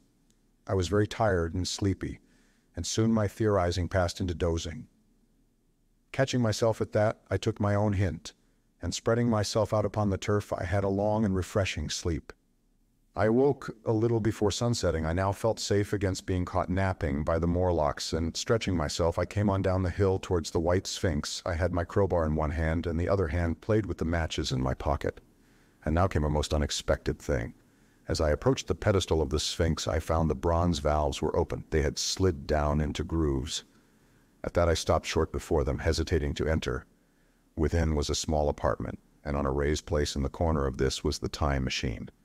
I had the small levers in my pocket, so here, after all my elaborate preparations for the siege of the White Sphinx, was a meek surrender. I threw my iron bar away, almost sorry not to use it. A sudden thought came into my head as I stooped towards the portal. For once, at least, I grasped the mental operations of the Morlocks. Suppressing a strong inclination to laugh, I stepped through the bronze frame and up to the time machine. I was surprised to find it had been carefully oiled and cleaned. I've suspected since that the Morlocks had even partially taken it to pieces while trying in their dim way to grasp its purpose. Now, as I stood and examined it, finding a pleasure in the mere touch of the contrivance, the thing I had expected happened. The bronze panel suddenly slid up and struck the frame with a clang. It was in the dark, trapped, so the Morlocks thought. At that I chuckled gleefully. I could already hear their murmuring laughter as they came towards me. Very calmly I tried to strike the match. I had only to fix on the levers and depart then like a ghost, but I had overlooked one little thing. The matches were of that abominable kind that light only on the box. You may imagine how all my calm vanished. The little brutes were close upon me. One touched me. I made a sweeping blow in the dark at them with the levers and began to scramble into the saddle of the machine. Then came one hand upon me and then another. Then I had simply to fight against their persistent fingers for my levers and at the same time feel for the studs over which these fitted. One, indeed, they almost got away from me. As it slipped from my hand, I had to butt in the dark with my head. I could hear the Morlock's skull ring to recover it. It was a nearer thing than the fight in the forest, I think, this last scramble. But at last the lever was fixed and pulled over. The clinging hand slipped from me. The darkness presently fell from my eyes. I found myself in the same gray light and tumult I have already described. 4.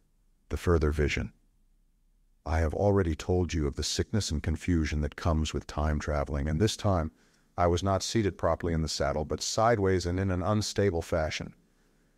For an indefinite time I clung to the machine as it swayed and vibrated, quite unheeding how I went, and when I brought myself to look at the dials again, I was amazed to find where I had arrived.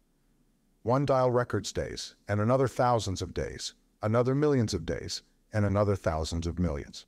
Now, instead of reversing the levers, I had pulled them over so as to go forward with them, and when I came to look at these indicators, I found that the thousands hand was sweeping round as fast as the seconds hand of a watch, into futurity.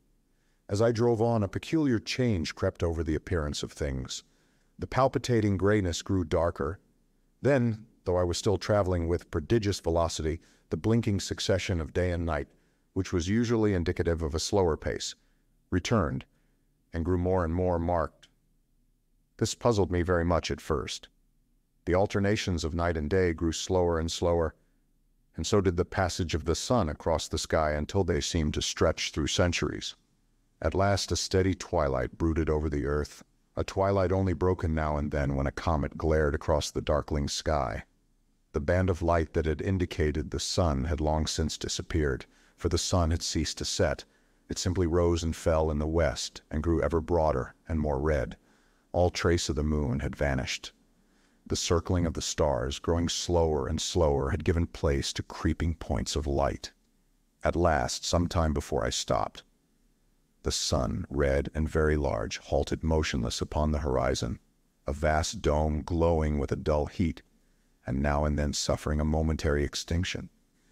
At one time it had for a little while glowed more brilliantly again, but it speedily reverted to its sullen red heat. Perceived by this slowing down of its rising and setting that the work of the tidal drag was done. The earth had come to rest with one face to the sun, even as in our own time the moon faces the earth. Very cautiously, for I remembered my former headlong fall, I began to reverse my motion. Slower and slower went the circling hands until the thousands one seemed motionless and the daily one was no longer a mere mist upon its scale. Still slower until the dim outlines of a desolate beach grew visible. I stopped very gently and sat upon the time machine, looking round. The sky was no longer blue. Northeastward it was inky black, and out of the blackness shone brightly and steadily the pale white stars. Overhead it was a deep Indian red and starless, and southeastward it grew brighter to a glowing scarlet, where, cut by the horizon, lay the huge hull of the sun, red and motionless. The rocks about me were of a harsh reddish color, and all the trace of life that I could see at first was the intensely green vegetation that covered every projecting point on their southeastern face. It was the same rich green that one sees on forest moss or on the lichen in caves, plants which, like these, grow in a perpetual twilight. The machine was standing on a sloping beach. The sea stretched away to the southwest to rise into a sharp, bright horizon against the wan sky. There were no breakers and no waves, for not a breath of wind was stirring. Only a slight oily swell rose and fell like a gentle breathing, and showed that the eternal sea was still moving and living. And along the margin where the water sometimes broke was a thick incrustation of salt, pink under the lurid sky. There was a sense of oppression in my head, and I noticed that I was breathing very fast.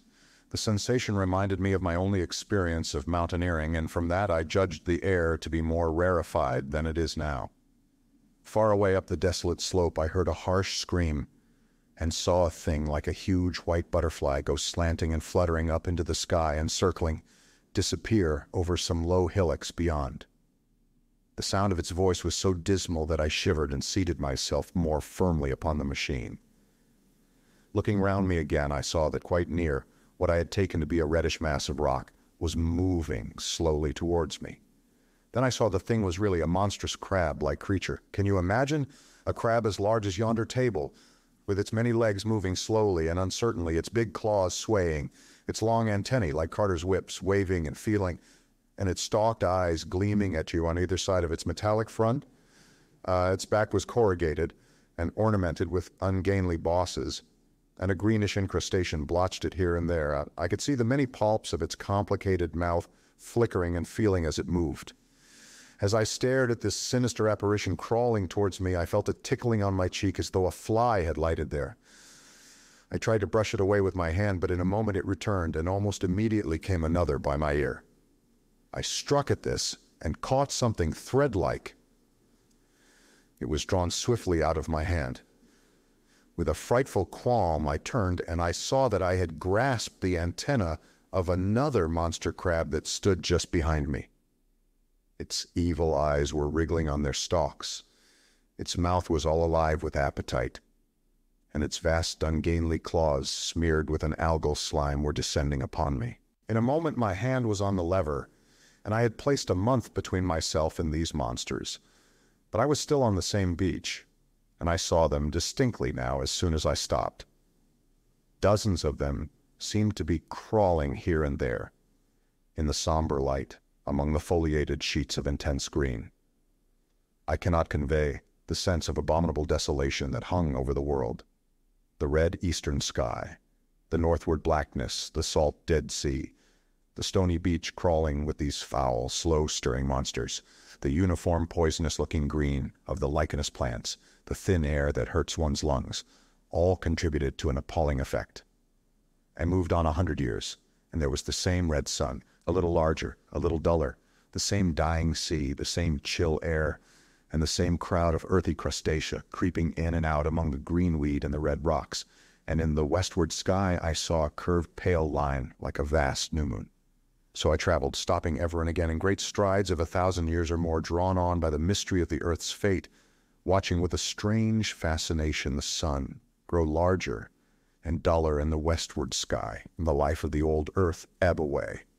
At last, more than 30 million years hence, the huge red-hot dome of the sun had come to obscure nearly 1/10 part of the darkling heavens. Then I stopped once more, for the crawling multitude of crabs had disappeared, and the red beach, save for its livid green liverworts and lichens, seemed lifeless, and now it was flecked with white. A bitter cold assailed me. Rare white flakes ever and again came eddying down. To the northeastward, The glare of snow lay under the starlight of the sable sky, and I could see an undulating crest of hillocks, pinkish white.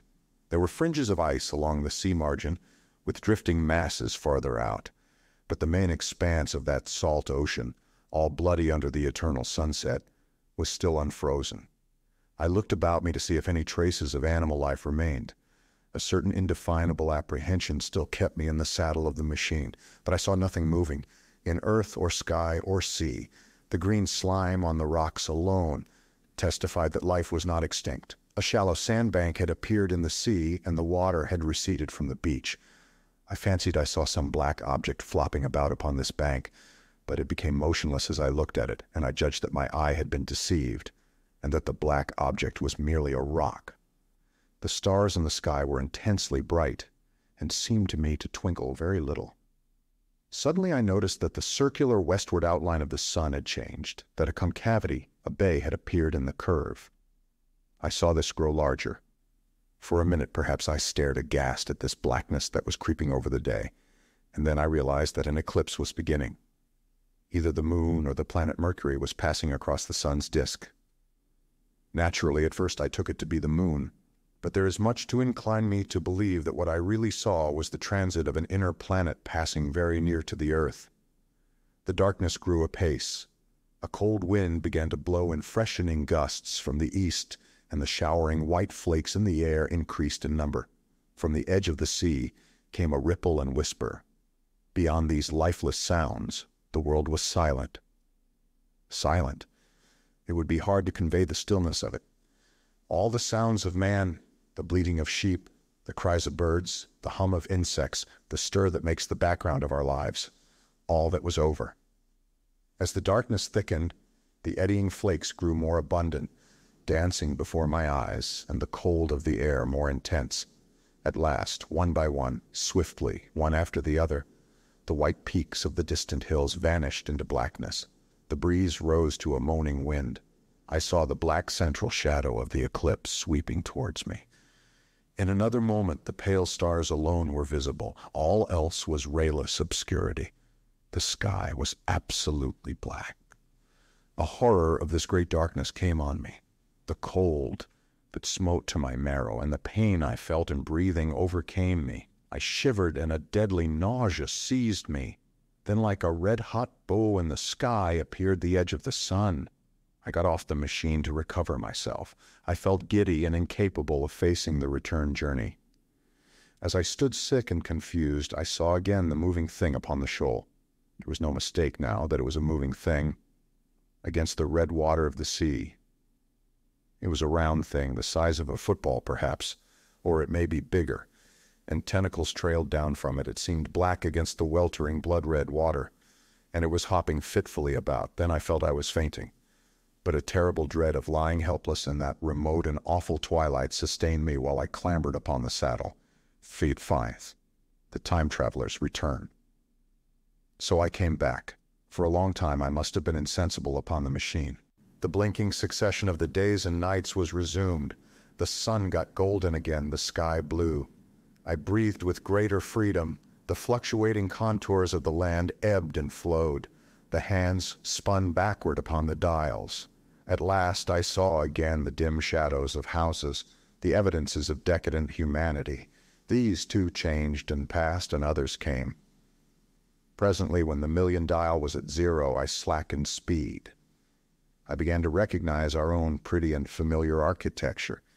The thousand's hand ran back to the starting point. The night and day flapped slower and slower. Then the old walls of the laboratory came round me. Very gently now, I slowed the mechanism down. I saw one little thing that seemed odd to me.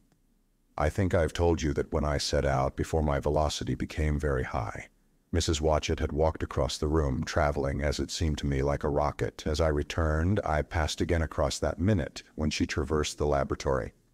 But now her every motion appeared to be the exact inversion of her previous ones. The door at the lower end opened, and she glided quietly up the laboratory back foremost, and disappeared behind the door by which she had previously entered. Just before that I seemed to see Hillier for a moment, but he passed like a flash. Then I stopped the machine and saw about me again the old familiar laboratory, my tools, my appliances, just as I had left them. I got off the thing very shakily and sat down upon my bench. For several minutes I trembled violently. Then I became calmer. Around me was my old workshop again, exactly as it had been. I might have slept there, and the whole thing had been a dream. And yet, not exactly. The thing had started from the southeast corner of the laboratory. It had come to rest again in the northwest, against the wall where you saw it. That gives you the exact distance from my little lawn to the pedestal of the White Sphinx, into which the Morlocks had carried my machine. For a time my brain went stagnant. Presently I got up and came through the passage here, limping, because my heel was still painful and feeling sorely begrimed. I saw the Pall Mall Gazette on the table by the door. I found the date was indeed today, and looking at the timepiece, saw the hour was almost 8 o'clock. I heard your voices and the clatter of plates. I hesitated. I felt so sick and weak. Then I sniffed good wholesome meat and opened the door on you. You know the rest. I washed and dined, and now I am telling you the story. After the story. I know, he said after a pause, that all this will be absolutely incredible to you. But to me, the one incredible thing is that I am here tonight in this old familiar room, looking into your friendly faces and telling you these strange adventures. He looked at the medical man. No, I cannot expect you to believe it. Take it as a lie or a prophecy. Say I dreamed it in the workshop. Consider I have been speculating upon the destinies of our race until I have hatched this fiction. Treat my assertion of its truth as a mere stroke of art to enhance its interest. And taking it as a story, what do you think of it?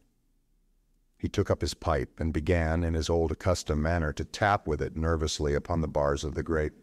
There was a momentary stillness. Then chairs began to creak and shoes to scrape upon the carpet. I took my eyes off the time-traveler's face and looked round at his audience. They were in the dark, and little spots of color swam before them. The medical man seemed absorbed in the contemplation of our host. The editor was looking hard at the end of his cigar. The sixth.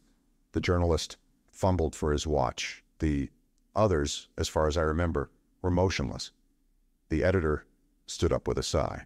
What a pity it is you're not a writer of stories, he said, putting his hand on the time-traveler's shoulder. You don't believe it? Well, I thought not. The time-traveler turned to us. Where are the matches? He said. He lit one and spoke over his pipe, puffing. To tell you the truth, I hardly believe it myself, and yet his eye fell with a mute inquiry upon the withered white flowers upon the little table. Then he turned over the hand holding his pipe, and I saw he was looking at some half-healed scars on his knuckles. The medical man rose, came to the lamp, and examined the flowers. The gynoecium's odd, he said. The psychologist leant forward to see, holding out his hand for a specimen. I'm hanged if it isn't 1:45, said the journalist. How shall we get home? Plenty of cabs at the station, said the psychologist. It's a curious thing, said the medical man, but I certainly don't know the natural order of these flowers. May I have them? The time-traveler hesitated. Then suddenly, certainly not. Where did you really get them? Said the medical man. The time-traveler put his hand to his head. He spoke like one who was trying to keep hold of an idea that eluded him. They were put into my pocket by Weena when I traveled into time. He stared round the room. I'm damned if it isn't all going. This room and you and the atmosphere of every day is too much for my memory. Did I ever make a time machine or a model of a time machine, or is it all only a dream? They say life is a dream, a precious, poor dream at times, but I can't stand another that won't fit. It's madness. And where did the dream come from? I must look at that machine if there is one. He caught up the lamp swiftly and carried it, flaring red, through the door into the corridor. We followed him. There in the flickering light of the lamp was the machine sure enough. Squat, ugly, and askew, a thing of brass, ebony, ivory, and translucent glimmering quartz, solid to the touch. For I put out my hand and felt the rail of it, and with brown spots and smears upon the ivory, and bits of grass and moss upon the lower parts, and one rail bent awry. The time-traveler put the lamp down on the bench and ran his hand along the damaged rail. It's all right now, he said. The story I told you was true. I'm sorry to have brought you out here in the cold. He took up the lamp, and in an absolute silence we returned to the smoking room. He came into the hall with us and helped the editor on with his coat. The medical man looked into his face and with a certain hesitation told him he was suffering from overwork, at which he laughed hugely. I remember him standing in the open doorway bawling good night. I shared a cab with the editor. He thought the tale a gaudy lie. For my own part, I was unable to come to a conclusion. The story was so fantastic and incredible, the telling so credible and sober. I lay awake most of the night thinking about it. I determined to go next day and see the time traveler again. I was told he was in the laboratory, and being on easy terms in the house, I went up to him. The laboratory, however, was empty. I stared for a minute at the time machine and put out my hand and touched the lever. At that, the squat, substantial-looking mass swayed like a bough shaken by the wind. Its instability startled me extremely, and I had a queer reminiscence of the childish days when I used to be forbidden to meddle. I came back through the corridor. The time traveler met me in the smoking room. He was coming from the house. He had a small camera under one arm and a knapsack under the other. He laughed when he saw me and gave me an elbow to shake. "I'm frightfully busy," said he, "with that thing in there." "But is it not some hoax?" I said. "Do you really travel through time?" "Really, and truly I do." And he looked frankly into my eyes. He hesitated. His eye wandered about the room. "I only want half an hour," he said. "I know why you came, and it's awfully good of you. There's some magazines here. If you'll stop to lunch, I'll prove you this time, traveling up to the hilt, specimens and all. If you'll forgive my leaving you now." I consented, hardly comprehending then the full import of his words, and he nodded and went on down the corridor. I heard the door of the laboratory slam, seated myself in a chair, and took up a daily paper. What was he going to do before lunchtime? Then suddenly I was reminded by an advertisement that I had promised to meet Richardson, the publisher, at 2. I looked at my watch and saw that I could barely save that engagement. I got up and went down the passage to tell the time traveler. As I took hold of the handle of the door, I heard an exclamation, oddly truncated at the end, and a click and a thud. A gust of air whirled round me as I opened the door, and from within came the sound of broken glass falling on the floor. The time traveler was not there. I seemed to see a ghostly, indistinct figure sitting in a whirling mass of black and brass for a moment, a figure so transparent that the bench behind, with its sheets of drawings, was absolutely distinct, but this phantasm vanished as I rubbed my eyes. The time machine had gone. Save for a subsiding stir of dust, the further end of the laboratory was empty. A pane of the skylight had, apparently, just been blown in. I felt an unreasonable amazement. I knew that something strange had happened, and for the moment could not distinguish what the strange thing might be. As I stood staring, the door into the garden opened, and the manservant appeared. We looked at each other. Then ideas began to come. "Has Mr. Carr gone out that way?" said I. "No, sir. No one has come out this way. I was expecting to find him here." At that I understood. At the risk of disappointing Richardson, I stayed on, waiting for the time traveler, waiting for the second, perhaps still stranger story, and the specimens and photographs he would bring with him. But I am beginning now to fear that I must wait a lifetime. The time traveler vanished 3 years ago, and as everybody knows now, he has never returned. Epilogue. One cannot choose but wonder, will he ever return?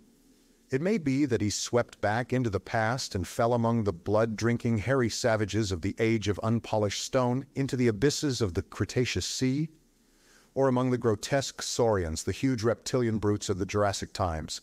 He may even now, if I may use the phrase, be wandering on some plesiosaurus-haunted oolitic coral reef, or beside the lonely saline seas of the Triassic age. Or did he go forward into one of the nearer ages, in which men are still men, but with the riddles of our own time answered and its wearisome problems solved, into the manhood of the race? For I, for my own part, cannot think that these latter days of weak experiment, fragmentary theory, and mutual discord are indeed man's culminating time. I say, for my own part, he I know, for the question had been discussed among us long before the time machine was made, thought but cheerlessly of the advancement of mankind, and saw in the growing pile of civilization only a foolish heaping that must inevitably fall back upon and destroy its makers in the end. If that is so, it remains for us to live as though it were not so. But to me the future is still black, and blank is a vast ignorance lit at a few casual places by the memory of his story. And I have by me, for my comfort, 2 strange white flowers, shriveled now and brown and flat and brittle. to witness that even when mind and strength had gone, gratitude and a mutual tenderness still lived on in the heart of man.